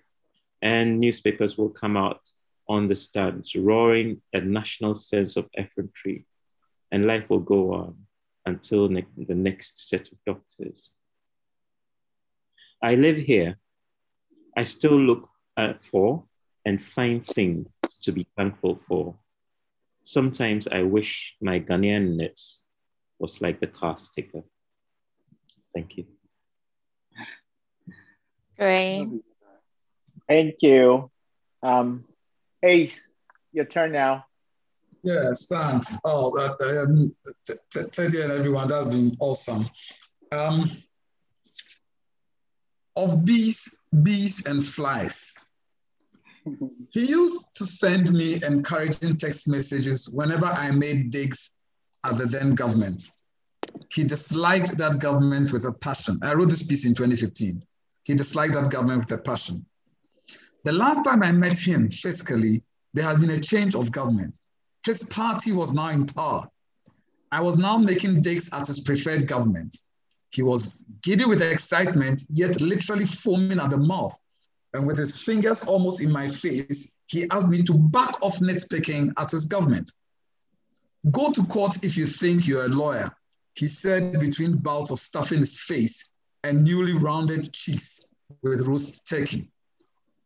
He soon got some appointment, some new Toyota and things. Then somehow, through the ebbs and flows of life, the turn and tides of time and nature, his side of the gravy train tottered, derailed, stumbled, and tumbled. His party was in power, but his star faded. And with it came the running out of the gravy. He became bitter, jaded, and oblivion bound. That's why I was taken aback when he sent a text saying, "Good job, bro. Keep it up." Huh? Who? Me? I asked whether the text was meant for me, and he said, "Yes. I have always supported your anti-establishment stance. Keep up the fight against corruption. We are all members of Occupy Ghana. Eradi Jesus." Okay, this is where I wax British. I am gobsmacked. I am convinced that I attract bees and flies. Wow. Okay. The last one, and then I'll leave. Christmas Day 2014, my Christmas morning. And so I wake up at the crack of dawn to do some urgent client work, only to see the message, "Dear valued customer, you have exhausted your bundle." Huh? No Wi-Fi? I'm ready to kill each of the 3 visiting visitors, home on vacation, and who have been using my Wi-Fi to stream movies or whatever nonsense teenagers are up to on the net these days. Where do I top up on a day like this, Christmas Day? I call and wake up my poor IT officer up. We try internet top up, no luck. I'm ready to kill. The main offender is quickly identified and hauled before me to become the victim of my righteous anger, to be drawn and quartered. She appears very sorry. She appears with sorry written all over her and meekly offers me her phone to use her airtime, which was like 1 cedi. But my heart melts. At least she offered me something. Then I remembered it is Christmas after all, a day to remember when God gave his best for a beast like me. She used up my bundle and offered me hers. Inadequate, but a sweet exchange. Oga clients won't die if the work goes tomorrow. Merry Christmas, family. Merry Christmas. Thank you. Yeah, so I guess it's my turn now. I'm also going to try and squeeze 2 pieces in one. These 2 pieces deal with finality. My work is influenced a lot by the issue of finality. The first one is called The Ride. He'll ride his bike to the city. Maybe he'll see the dandelions in bloom, growing all wild but still pretty along the roadside needing a groom. He'll ride his bike to the city, over that bridge all rickety and worn, that always elicited no pity, getting nothing but curses and scorn. Yeah, to the city he'll ride, past the little sweet bake shop, with smells that rode like a tide, buffeting one's senses without a stop. He'll ride the city on his bike, past fields dotted with horses and trees, with views he never could dislike. Then they could set a heart completely at ease.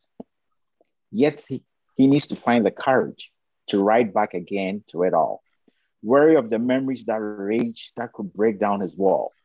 From the park where it all started, to the diner where he had a ring, at the station where they once parted, and a reunion that made her sing. Long walks they took by the river as they listened to musicians play. Moonlight kisses that made her shiver. They live for each and every day. So how can he make his way alone to mementos so dear and profound? So let me pin myself, sorry. How can he ride into that zone with her not here and around, to see the dandelions in bloom, over the rickety bridge in decay, by the bakery where smells bloom, past fields where horses neigh? He'll ride into the city again, when what envelops his soul is not the loss and the raw pain, but memories that make him whole. He'll ride into the city again, both by a lesson he had to unpack. She gave him a gift some never attained, of loving and being loved back. And so I'm going to squeeze this one in. It's titled When He Showed Up. I told him I was not ready when he showed up that day. Incredulously incredulous, he stared me down. Unperturbingly unperturbed, I stared right back into cold nothingness. I told him I still had things to do when he said it was the day. Surprisingly surprised, he cast his biting gaze on me. Smilingly smiling, I sought to break the ice and met humorlessness. I told him I needed more time when he said the clock had run out. Emotionally emotionless, he pointed at the hourglass. Unflinchingly unflinching, I turned it upside down, but it was suddenly empty of sand. I demand more time. Then there's still so much to do. I insist on more days. There's someone to love. I require another year. There are fences to mend. I'm due a lunar cycle. I need to reach out to her. Yet his cold, dark eyes seemed unaware of my wishes. No smile flitted across his face. No measure of understanding. I sought to reach her heart, touch a chord of understanding. Yet steadfast he waited, untouched, unmoved, unfazed. You see, with him, it's no bargaining. When he shows up to collect, with him, it's no dealing. When he appears unannounced, he'll say his hands are ready to touch and end it all. No entreaties pierce his chest where a heart should be. So I closed my eyes and thought of what was, what could have been, and might have been.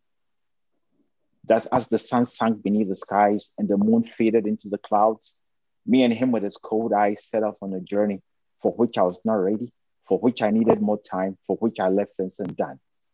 Though I realized it was all over, still I told him I was not ready. Incredulously incredulous, surprisingly surprised, emotionlessly emotionless, he stared me down with his eyes that was full of nothingness. Thank you. So that's the end of the second round. What time is it? Can we squeeze in another round before we go to the questions? You guys have more material? Yeah, good. Yeah, we can just do something small. I have an essay I could read, and then if I could go ahead with that. Yeah, so and then if anybody has, I'll go ahead and just read my essay real quick, and then we can do questions. So this is titled An Art Form. My cousin Kofi in Detroit had been trying to reach me for days. Our schedules did not allow me to call at a reasonable time. I had not been able to keep several promises to call him either. Since I knew he was an early bird, I decided to call him on my drive-in one Friday morning a few weeks ago. Know that I set off for work around 6:15 a.m. when most people are still sleeping. I called up Siri. She responded. I stated my cousin's name and asked her to call him. She replies, call him Kofi D. Well, I had forgotten that the number I had saved for Kofi was an old one. I would be reminded of that shortly. The voice that came over the speaker was not Kofi's voice. It was not even that of a man. From the sound of the first sentence, I knew I had just woken up a woman not called Kofi, and she sounded pissed off. Hello, Kofi Nanaze. Who the bleep is this? Do you know what the bleeping time is? Ma'am, I'm trying to reach my cousin Kofi. Your bleeping cousin ain't here. Do you know what time it is? Sorry, ma'am, but I think I may have the wrong number. The bleep you have, I apologize. Why the bleep would you wake up somebody's bleeping early on a bleeping Friday morning? What the bleeping is wrong with you? Can't you bleeping read? Now you have bleeping messed up my bleeping sleep. You bleeper. Then she hung up. The minute she hung up, I just unleashed the laughter that I'd been holding back as she cursed me all that morning. I was not offended at all. I had interfered with her sleep and she deserved to curse me out. What made me laugh was the language. It was how effortlessly she strung the curse words together, the tone and the cadence of her voice that conveyed her pissed offness, and how the expletive Latin outburst had a meter like a poem. I was fascinated. It was a skill I just had to admire, an art form even. As I drove along, it struck me that most swear words have 4 letters and are monosyllabic. I wondered if that was just happenstance or a plot by the curse gods to make them easier to reel out. Later that weekend, I did the obligatory search for why most curse words have 4 letters and are monosyllabic. The reasons were as varied and the theories profound. From the fact that most of these words were of the more Proletarian Germanic origin and not the noble French stock, to the fact that they were words used by commoners to express frustration, to the thought that they reflected basic human processes and actions, one thing stayed the same. They were easy to reel out and unmistakable in their messaging. They conveyed the message that the speaker was pissed off. And why not? There's a whole vocabulary for love, poems, love songs, plays. There are myriad ways to exhort and encourage, thousands to describe bravery, victory, and success. We even have dictionaries to describe war and death. So why not a few for those times when we lose it? For those moments when we descend into the basement where anger and fury reign, where we allow our better selves to take a backseat and unleash our animalistic tendencies in four-letter, monosyllabic bursts of indignation. I maintain that those times deserve their own language too, and its words must be easy to use and master. It must be a language where the words can be thrown together with normal ones to get the message across. We all grow up being taught that the wisdom of not losing our temper and always to keep our composure. We are encouraged not to use foul language and be decent. And yet we all end up with a stash of these curse words in our vocabulary that may escape unannounced now and then. After all, we are all human and we live in a world that is imperfect, exhausting, and sometimes downright frustrating. We live in a world where a random guy wakes you up at 6:20 a.m. looking for his cousin who had not had that number for years. We drive on roads where someone can cut you off or jump a red light. Even times where customers and colleagues push you past your limits. Yeah. Times like those, we sometimes forget what our mothers taught us never to do, and then we let them rip. In those times, wisdom and reason flee, and we momentarily even forget the consequences of an expletive laden outburst. We throw caution to the wind and let them stream. Those mainly four-letter monosyllabic words. Curse if you must, but do me a favor as you go all expletive. Like that woman on the phone that morning, let it flow with a tone, a cadence, and meter that match your piss-offness. Then and only then do you elevate the process to the art form that it is, the art of cursing out. Thank you. Wow. Beautiful. Yeah. So, anybody else has anything to throw in? We have actually some time. Well, I have a short poem. Okay. Okay, go ahead. Who is going? Who is going? Me. Always ladies first. Ladies first. Oh. Always ladies first. I don't care what they say. All right, so this is a short poem that it's more like my signature poem. Anywhere I go, I want to recite it. The inspiration, I had closed from work one day and it was a late night shift and I was just talking to myself and then I just looked up and I saw the star and I just told myself I'm a star. So when I went home, I just researched on what stars were and that birthed this poem. So it goes like this. Don't dim the light you carry in your face just because someone needs to squint in order to see the light in your glowing eyes. You are not like, you are not close to, you don't resemble, but you are. You are a star and you shine because you know your truth, that you are a combination of many incredible things happening at the same time. You are, yes, a unique being made of your strength and your weaknesses. You are a holy, deadly explosion of such an amazing energy. So when morning comes, baby, look up. That is you shining. And when the night comes, darling, just raise your head up because that is you shining. You are not like, you are not close to, and you don't resemble, but you are a star. Yeah, thank you. I love that. All right, who goes next? Should I? I was trying to get one in. Does it work? All right. Okay, go ahead, Ace. Okay. Yeah. Sorry, I sometimes put my camera up because my connection is a bit dodgy. So, yeah. Okay, let me just read this. It is the pleasure of self-inflicted poverty. The pleasure of self-inflicted poverty. I'll read a bit quickly, so it's style language. Sleep is for the weak. Now I say sleep is for those who can afford it. May I do a long, painful, and insulting poverty rant?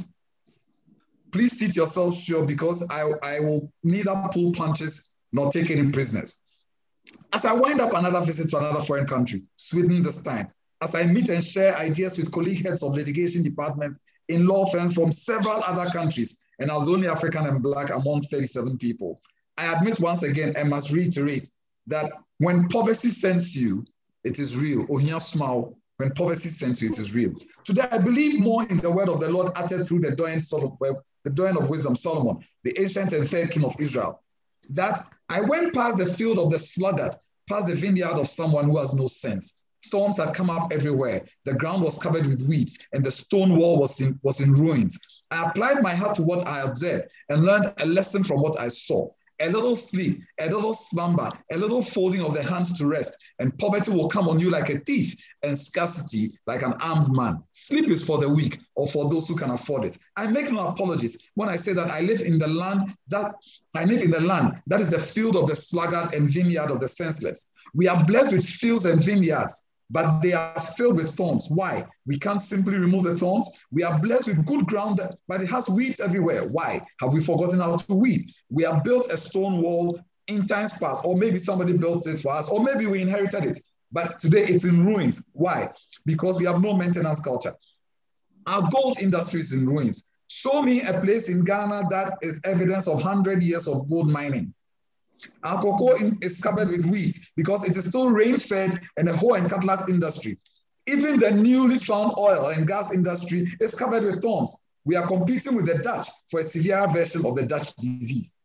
We make precious little or next to nothing from our natural resources. Countries with nothing close to what God has blessed us with make much more and far more than we do. Sweden is one such country.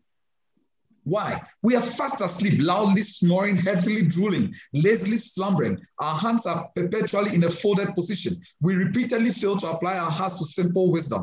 A wise man once said in Fanti, how can you complain of tiredness when that which pursues you is still in hot pursuit? Sleep is for the weak or for those who can afford it. Poverty and ruin pursue us all. If a man or woman who knows, it takes a man or woman who knows there's nothing to fall back on but the hard ground to keep fighting.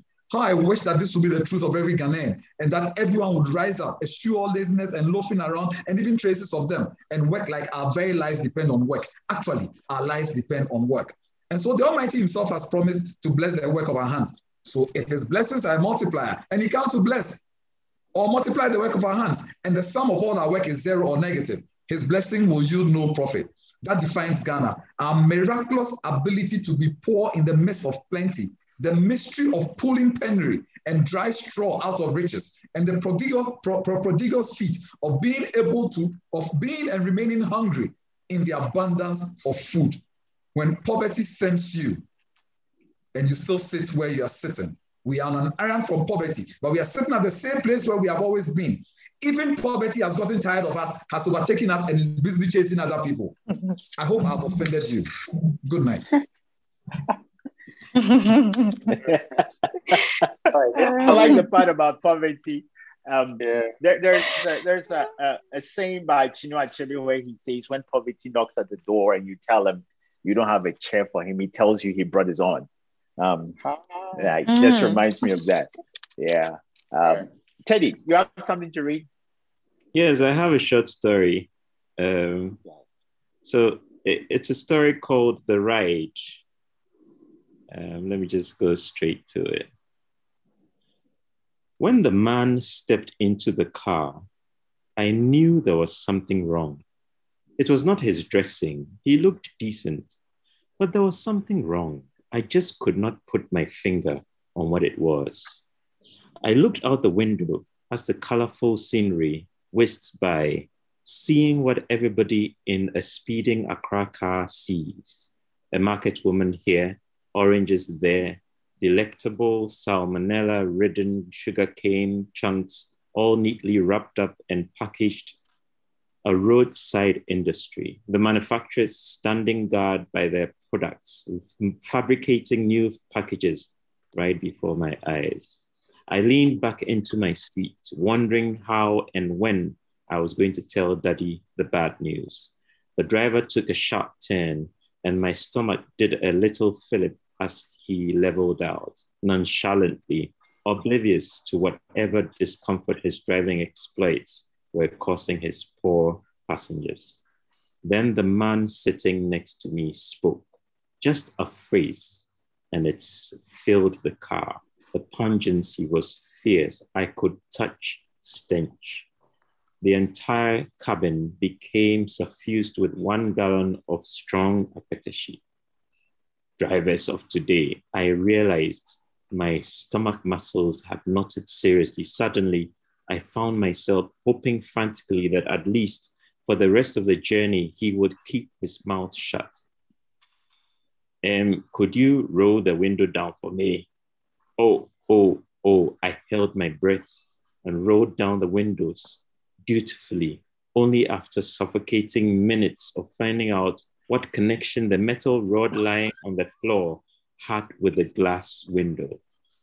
After laboring to get some air into the car, I released my breath and gulped in what I thought was going to be fresh air. It was not. Now I really understood what mosquitoes go through when raid comes into the picture. The air-alcohol mixture was not reducing in potency. But how you fit booze like that? That was from the back. I turned and looked full indignation in the face. The poor man's eyes were watering and popping as he stared furiously at Mr. Akpeteshi Gallon. Who told you I was drunk? Oh, dear me. And he spoke good English too. You think I'm like those drunkards who drink in the chop bar and can't walk home? By now, everybody was reaching for a handkerchief. My nose had started running. I breathed through my handkerchief and realized it was useless. Nobody dared question him on why he had gotten so drunk. Nobody could risk an increase in the potency of the gaseous alcohol. It was all I could do to keep my head in the air and not to thrust my nose out for some sweet air. Driver, next stop, eh? Oh, thank God. I felt like clapping for joy. He reached into his pocket and took some money out. We are two, he said. The driver gave him his change. Who could be the one walking with this distillery? I had to stop myself from looking behind. I knew there were 3 passengers behind me. Who could it be? I knew it was not definitely the short man in the middle with the red eyes. The car stopped, the driver having stomped on his brakes in his usual uncaring way. I had to get down so he could come out. He tottered unsteadily. I have seen quite a few beautiful women, but the one who got out, well, I do not know how to say this, but once in a while you see a beauty that makes you blind and yet not blind at the same time. She held the man's left arm, putting her right arm around his waist, and they stood there, a strange pair, waiting for our car to move. As the car left them, I looked back. They were walking slowly. The woman was almost carrying the man. A sigh seemed to thread its way right from the back of the 7-seater Peugeot Estate to the front. I got down at the next stop. My father was on the veranda. His face lit up when he saw me walk in. Hey, I've been waiting for you. I gave him a half-hearted smile. How did the results go? I looked up at him and shook my head. Daddy, I failed the exam. He was shocked for an instant. Then he hugged me, let go, held me in his arms and looked me in his eye and looked in my eyes with love. But son, you should not have gone drinking Akpeteshi just because you failed this exam. I'm surprised at you. I hugged him back. I did not know how to tell the story. Thank you. Wow. Wow. That's amazing. The right. Should I come in with a short story? Yeah, as long as you can squeeze it into time. Okay. How many minutes do you have? Let's say about 5. Would that be okay? Let me see. Let me try. Let me do my best. Okay. Okay. So it's called My Mother Wept. I was 10 when 2 friends and I were hunting for birds in the neighborhood on a sunny afternoon. We had in hand catapults, pebbles of stones in our pockets to strike birds down from trees. We threw stones at lizards as well as birds in distance to crown which one of us could tear the tail of a lizard on a wall. Roaming through the corners and angles of the neighborhood after hours, we couldn't shoot down a single bird. We pressed on, hoping to find at least one bird to satisfy our quest for the day, Soon enough, Into spotted a brown-looking bird tweeting on a weak branch of a tree. Shh! Bedu signaled me to keep mute so the bird wouldn't catch the plant when I praised its beauty. Well, the bird was pretty. It had silver linings stretching from the ends to ends of its lower beak. Its appealing yellowish beaks were pointed like the hands of the clock, pointing at times. Spots of yellow feathers covered its body towards the neck. Right on the neck of this cute bird were petite, flappy white feathers that seemed to vibrate anytime it turned its short neck around. The tiny legs it stood on were skinny, yet firm as the trunk of the tree it stood on. Its eyes held calmness. It flapped its wings after flying up and back on the little branch, and it was angelic. I couldn't help but admire the short seconds of bliss by uttering, "Anomeye fell," which means this bird is beautiful. Bedu shut me up while we were behind a broken electric stove. Into positioned the stone in the sling, drew it back and made his arm alert any point in time to shoot down the bird. For some reasons best known to Into, he aborted the mission of shooting down the bird and asked me to do it. Really? I couldn't bury my surprise why a pro like Into would offer me, an amateur, this chance. I took it up with smiles, set the stone right in the catapult, impatiently rose up and shot at the bird with my little judgment on target. I missed the bird perfectly. It flew off leisurely, mocking at my pathetic self. Into and Bedu Rainy saw at me for missing the very chance which could have brought us joy. I apologized, but it fell on angry hearts which weren't ready to accept apologies. In our moment of contemplating on this missed chance, a woman and a lady approached our direction in haste, asking who threw the stone. Three confused musketeers, we panicked as they drew nigh. Who threw the stones, they asked. The woman held the collar of Into's Lacoste shirt and heckled him. Into quickly pointed at me in response to the woman's question. Holding the catapult and a couple of stones, I was guilty as charged. I murmured, fumbled and shook to inquire why the woman asked the question, but before I could utter "there," I was swept off in her huge hands to the house. From the sight of my two friends to a house, my feet couldn't touch the ground. She finally let me down on her compound beside a Mercedes-Benz. She dragged me to the other side of the car, which had the glass of the window completely to pieces. She insulted me, my parents and ancestors for breaking the glass of her husband's car. Next time, when renew your passport? Who is that? Please turn off your mic. 20. This year, yeah. No. I'm going to mute everybody for a minute. Just a minute, Ace. I'm going to mute everybody and unmute you, okay? Even Ace, unmute yourself. All right. Okay. Thank Apparently, you. Somebody was on. Apparently, I missed the bed, but I didn't miss the glass of the car.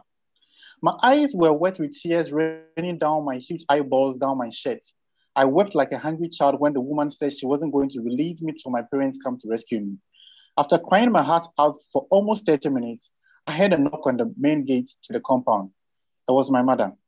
A lady in the house opened the gate for my mother. The moment I set eyes on her, there was an overflow of tears down my eyes. My mother introduced herself and inquired what crime I had committed. The woman of the house opened up the long and short of the offense. My mother pleaded, but they wouldn't listen. She questioned them how much it would cost to fix the glass of the Mercedes-Benz. The cost was mentioned. My mother looked at my face, looked back at the woman, and dramatically began to weep. That was the shocker of the whole incident. My mother weeping. I knew of her dramatic pride, but this time she seemed real. She knelt down, placed her right hand in the belly of the left, and bitterly wept and pleaded. The tears that rained down her huge eyes were enough to soften the heart of the woman. My mother's cries didn't push any results, so she took off her African print wrapper from her waist, lay on the cemented floor, and rolled like a barrel down a hill. It was indeed a sin. She made bitter references which suddenly worked out to cause my release. The woman and her daughter finally consoled my mother when she claimed in her cry on the floor that if it wasn't for poverty, I wouldn't have been a stubborn child. I wouldn't say we were poor, but if my mother said we were at that instance, then we were. Our appeal fell on good heart finally, and we were asked to leave before a change of mind. Soon as we exited the compound and the gate was shut behind us, my mother rubbed her head, smiled, and asked me to go home with her. Moments ago, she was weeping like the floodgate of heaven. The next, she was opposite. I was stunned. She took me home, consoled and advised me to be of good behavior, presented a bowl of jollof and chicken before me and asked me to enjoy. I anticipated a punishment, but here I was, being treated like a prince. My mother topped it up with 1 pack of fruit juice and even asked if I was satisfied. I asked for another fruit juice and I was gladly given.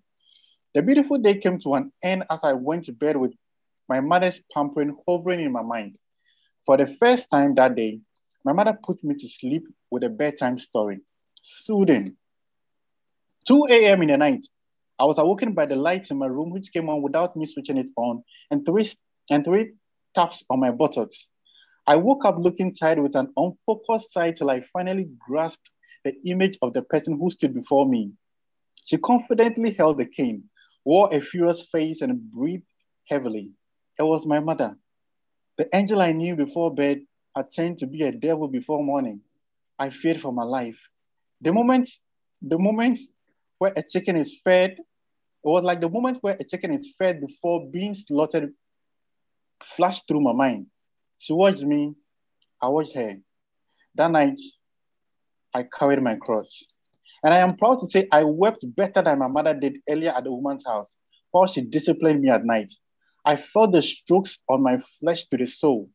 In the morning, the same woman brought me breakfast in bed. Can you imagine? Thank you. Thank you so much. Anna, do you have something for us before we go on to, are you good for now?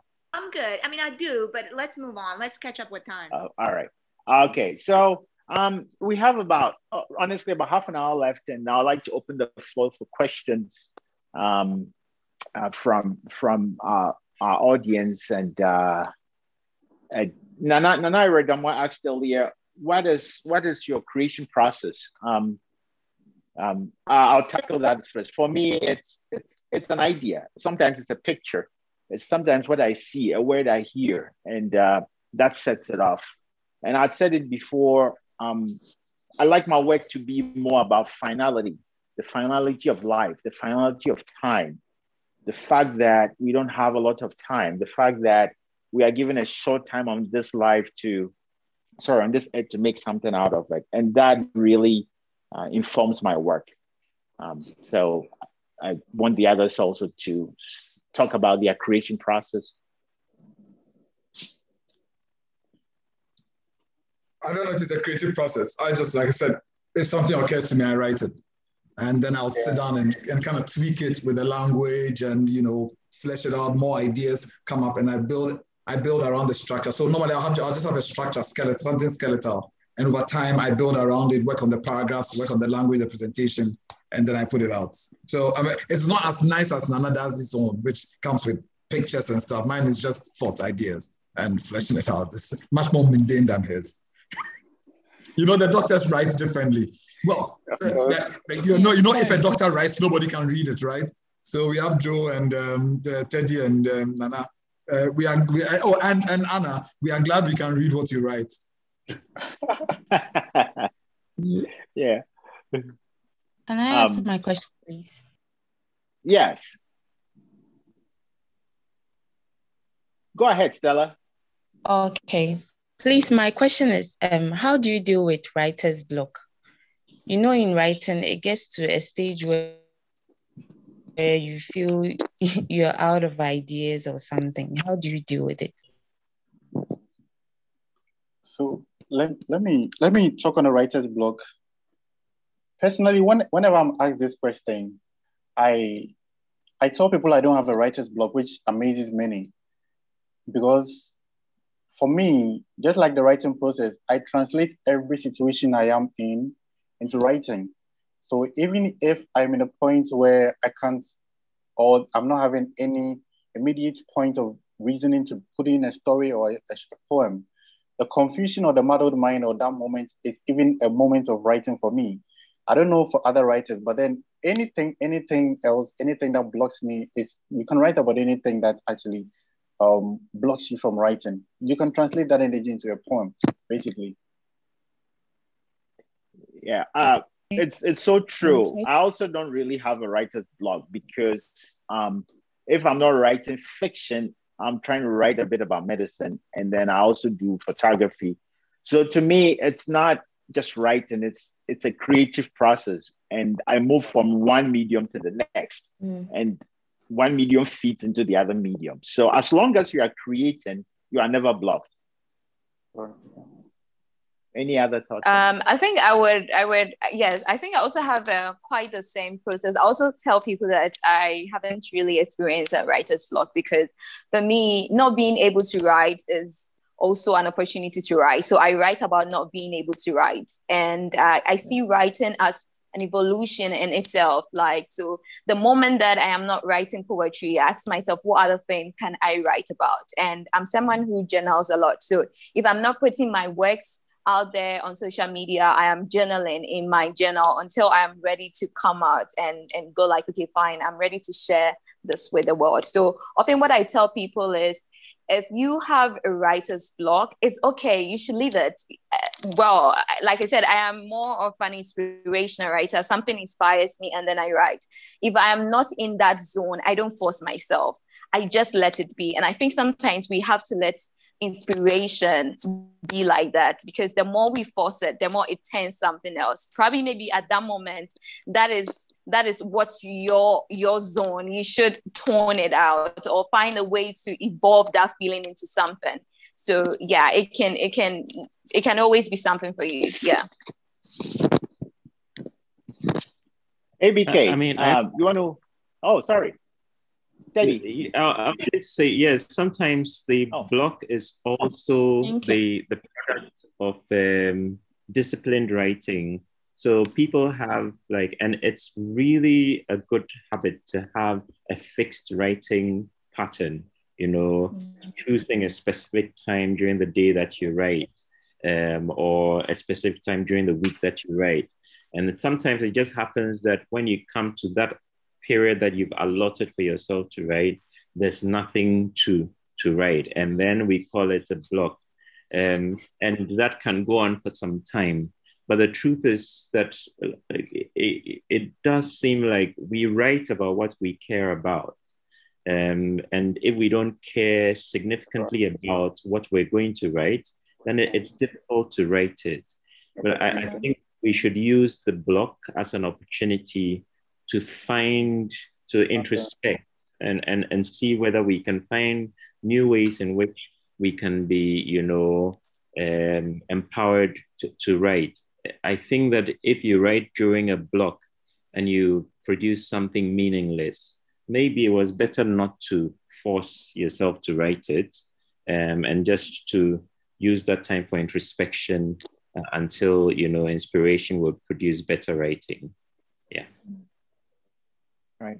ABK, you have a question. Go ahead and unmute yourself and toss it out there. All right. Thank you guys for your time.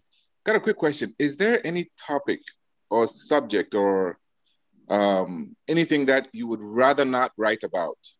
So are there some off-limit topics for any of you guys? Or you'd write about anything and everything? Okay, I'll go first. Yes, I will write about everything and anything. I think at the beginning of my exposure to wanting my creativity to evolve to whatever I wanted to be, I used to face with that battle, especially on some of the topics that I was a little bit scared to talk about. And probably because of my personality and also because of where I come from and all those things. But over the years, one of the things that I have done is to find myself, to find the bravery and the authenticity to be present, to write about the things that scares me. So what I do is the thing that scares me the most is the thing that I want to write about. Just the recent LGBT case that was in Ghana, I was quite skeptical when I wanted to write my mind and my take on the issue. I was quite scared, but I told myself, I am a writer, I am a creative person. And if I am scared to share my narrative of what I think, then what is the point? And it helped me. I came out, and through that process, I got to know of other people's narratives. And I did a lot of research because I had my own idea what LGBT was about, but I had never really sat down to really read or get to know what they represent. It was just what I perceived or what people perceived. Yes. So for me, the thing that scares me the most is mostly the thing that I rebel, let me use that word, to write about. Yes. So I don't have anything that I'm scared to write about as in now in my life. Yeah. Well, that's a brave one, Joe. I write about any and everything, but I write about any and everything, but I decide on which one to put in the public domain. Nana Dadzie has several times had to tell me, no, Ace, you can't put this out because what I'm coming up with is probably too strong, and you think about it, what effect will it have? So I kind of say, whatsoever things are worthy, whatsoever things are of good report. So I kind of use that as my standard. So I do write about every and anything. In fact, some of the things I write, I put under systems password on where I won't disclose. Nobody ever knows it's there except me and probably my God, because some of them are pretty, pretty hard. But like I said, you write, but ultimately you decide by your own editorial discretion which of them you'd want to make public. I had a very hard-hitting one against the middle class in Ghana, and I showed it to Nana Dadzie, and he said, no way, you're not going to publish this. So it's hiding somewhere. So you can blame him. It's his fault. It's all his fault. Thank you. Yeah. Anna, do you have anything to say about that?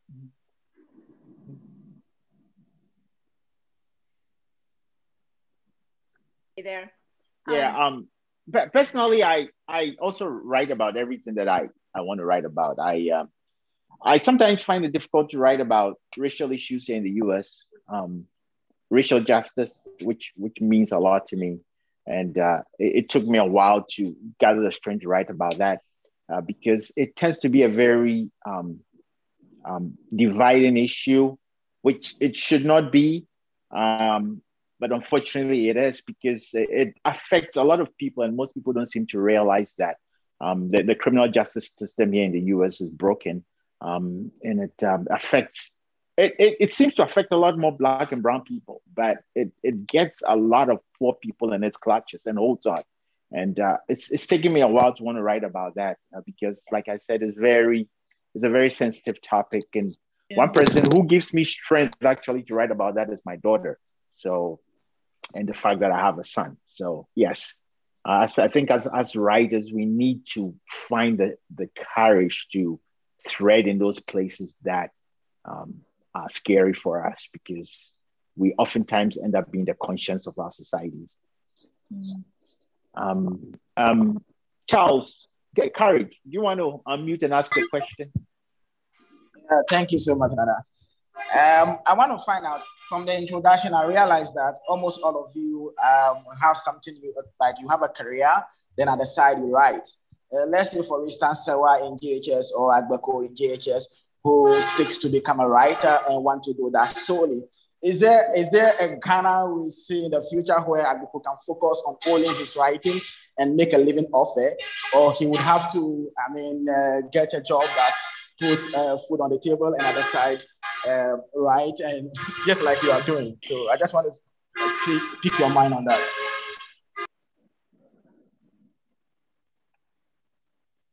Yeah, interestingly, this is a conversation I have a lot with my friend Ace, Kwejo, Big Ace, about the arts. And Ace is an accomplished guitarist and keyboardist, and actually he could be a music producer full time. But the fact is, artists sometimes don't make enough to I would say, give them that artistic independence that is important for creation. Yeah. That to me is the most important thing. Artistic independence is what allowed Prince to make so many songs that, he didn't care what he made. And I think the beauty of having another profession that supports you is artistic freedom, and it's priceless. So for that and that alone, it took me a while to come to that conclusion. I think every artist should have something that pays the bills. It gives you artistic freedom. Artistic freedom is it's very important. If you're lucky enough to be one of those writers who can support himself from his writing, then hey, all well and good. But I think it's kind of hard. I agree with Nana. I mean, there are a lot of writers, but you probably get to hear about very few of them, because if you go to any library or bookshop, you would always discover a writer you've not heard of before. For me, Nana is right. Having a profession that feeds me allows me the luxury of my impatience. It allows me the luxury of my artistic and creative side. So I can gather all the music equipment that I like in my basement and play as and when I feel like. I can write what I think about, because I know that there are no recriminations that will hit my pocket, which is a very important place. So if you can, yes. But if you're gifted and you get the breakthrough and your writing is feeding you, great. But ultimately, a man has got to keep body and soul together, feed the family. I still believe that it's a man's primary responsibility to take care of his family. And so you got to go out there and get a job. And so if you can pursue a career that will provide the money that can then go into your writings. I mean, I wrote a book. I wasn't really interested in selling it, right? I gave the first 300 copies out for free. And I'm not even sure I've sold the rest. I have quite a bunch just sitting there. And I gave out quite a lot of it because, and I did an album. I printed copies of it and gave the first 350 out for free, because really, I'm not into it for the money. I just wanted to do my own artistic expression. I've spent the last 2.5 years in the studio recording all kinds of music, almost about 15 to 20 songs. I haven't put them anywhere. I play them in my car and listen to it myself. I'm no pressure to put them out there. I don't care. My music, I play my music in my car, listen to myself, and I'm happy listening to it. One day when I feel sufficiently crazy, I might put it out there. But it's because it's a luxury I can afford to do. It's mine. It's mine. But so I'll advise, look, get a profession that feeds you, and then you can add that to it. But if you're blessed and lucky, and somebody's going to pay you for having fun, please take it and move along with it. That's what I'll say. And especially from our geographical location, you really need a second profession. Yeah. But I'd also say that the reason why we might never get somebody who will get to the point of getting a Nobel in literature, a Nobel Prize in literature, is because we just don't create the environment where somebody can be full-time writing.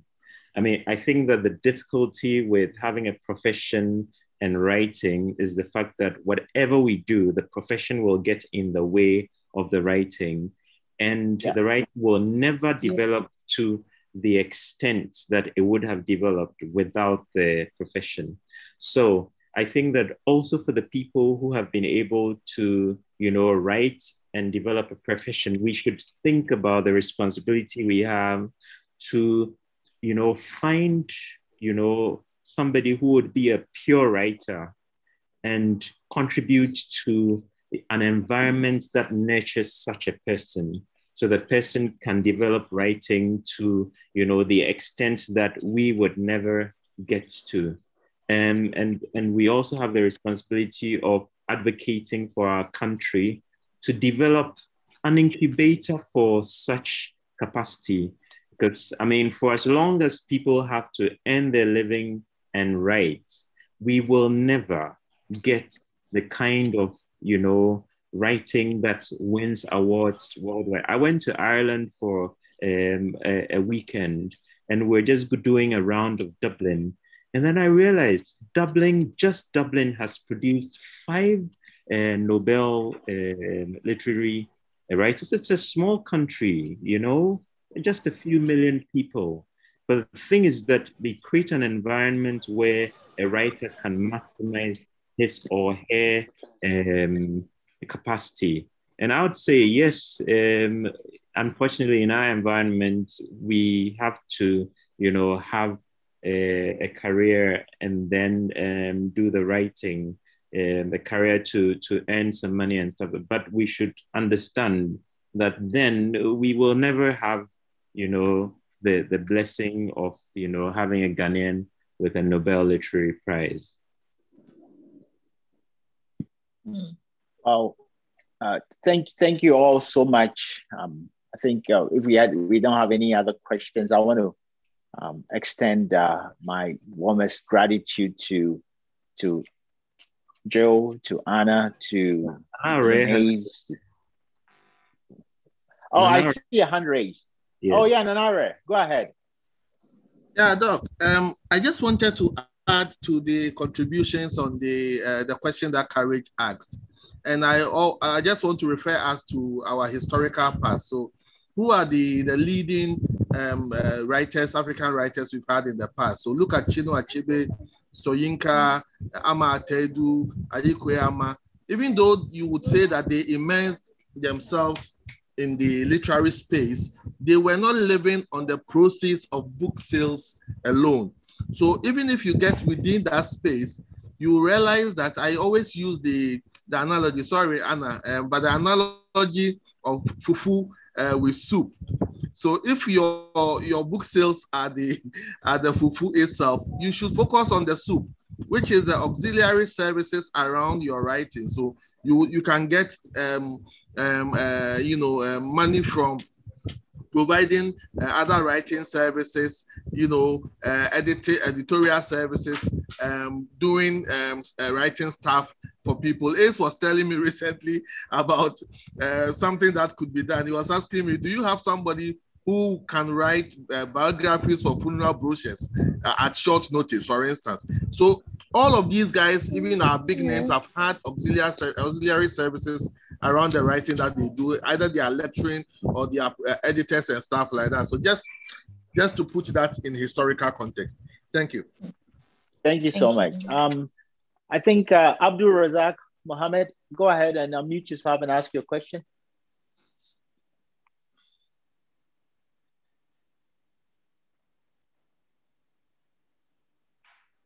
Abdul Razak.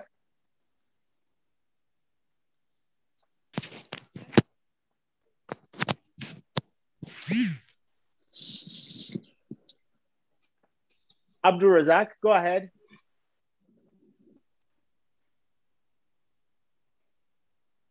Oh, I think we. I think he put his hand down. Oh, okay. Well, in the absence of any other questions, I want to say a big thank you to. I want to say a very big thank you to Joe, to Anna, to Ebenezer, to Teddy, and to Kojo Ace for joining me today for this session. I think it's been awesome hearing all the pieces from diverse angles. And can I ask a question? I know how I got my name Ace. Eben, how did you get yours? Why did I suspect this? I didn't suspected this coming. All right, so I got mine was inspired by the American rapper Ace Hood. That was somewhere back 2009. Yeah. So I googled the meaning of Ace and I realized, oh, this is something I could tag along with my writings. I mean, Ace means excellence. So I wanted that pedigree of everything that I write to have that excellence with my art and everything. So I quickly tagged it to my name. And then since then it has been a back and forth with my dad on how to actually formalize it with my actual name. I'm always having a back and front exchange with him to actually change my name or add the A to my official name. So that's how come I got my name. And then later I realized the senior A is himself. Look, you're lucky. You chose it yourself. I didn't choose mine. My father gave it to me. And it has given me so much trouble. You have no idea. I've been called everything. SC, SC, SA, everything. SC. I mean, I've been called all kinds of things. So you are lucky you grew up and chose it yourself. I was inflicted with it. I just wanted to find out. Sorry, that was very, but I just needed to know. At least he's saying I'm not. Yeah. By the way, Ebenezer has this piece he did with the late Emmanuel Bobie, which I would advise everybody to watch. I'll see if I can put it on my site. It's called Asasia. It's basically about Ghana, and it contains pictures and videos made by Bobby Pixel, and Ibn Ace does the voiceover about it. It's gripping. It's really amazing. You guys need to see it. I'll put it on my timeline sometime today so that people can see it. It's really good. Thank you all so much for doing this. A sincere pleasure, Nana. Yeah. Oh, I muted myself. Sorry. And the pleasure, all I'll give everybody a minute or so to say a last word, and then we can finish this. Anna, you've been lost for a while, so you go first. No problem. Thank you so much for putting this together and for including me among. I feel like now I can go request my passport to Ghana. Oh, yes. maybe I can add Ace to my last name or something. I feel as we've talked about before, Nana and I often feel like this floating global citizen, and I genuinely do find home in community. So I'm so grateful to be part of this. And Joe, I think if you read A Recipe for Bread, I'd love to hear you read it. It's just so inspiring how your voice comes across. Thank you. And all of you who really are creating stories and exposing us to words the way that they're not put together in our language. So Nana, please keep doing this. I'd love to come as an audience and just keep supporting this work. All right. Yeah. So, Teddy, you want to say a last word? Oh, just to say, it's been a really good experience, and I'm very grateful that you put this together. We should do more of this, and I'm looking forward to hearing more from Ebenezer and Joe, and more discovered, writers, bringing the magic of the word for us to experience. Thank you very much. Okay. Yeah. Joe, your last word? Yeah, so I will also say that it's a pleasure meeting the acquaintance of every single person, and the readings, even though they were different, but they were all synced. Like I could see it's synced. We are all doing different things, but not so different. And it's my pleasure meeting all of you, meeting you, Nana, meeting the big Ace himself. I mean, I've heard about him, but haven't seen him before. Like, it's really a pleasure meeting everyone, and also your friends from the United States as well. So I'm like, it's just something that I really love. And this is to Teddy. Teddy, since you are at Lagos, I think the medical center, right? Yes. Okay, so I'm also at Quest MDS Lancet. So probably maybe one day I'll just pass around and just say hi to you. Very nice. Yeah. Yeah. Hey, Benes, you want to say a last word?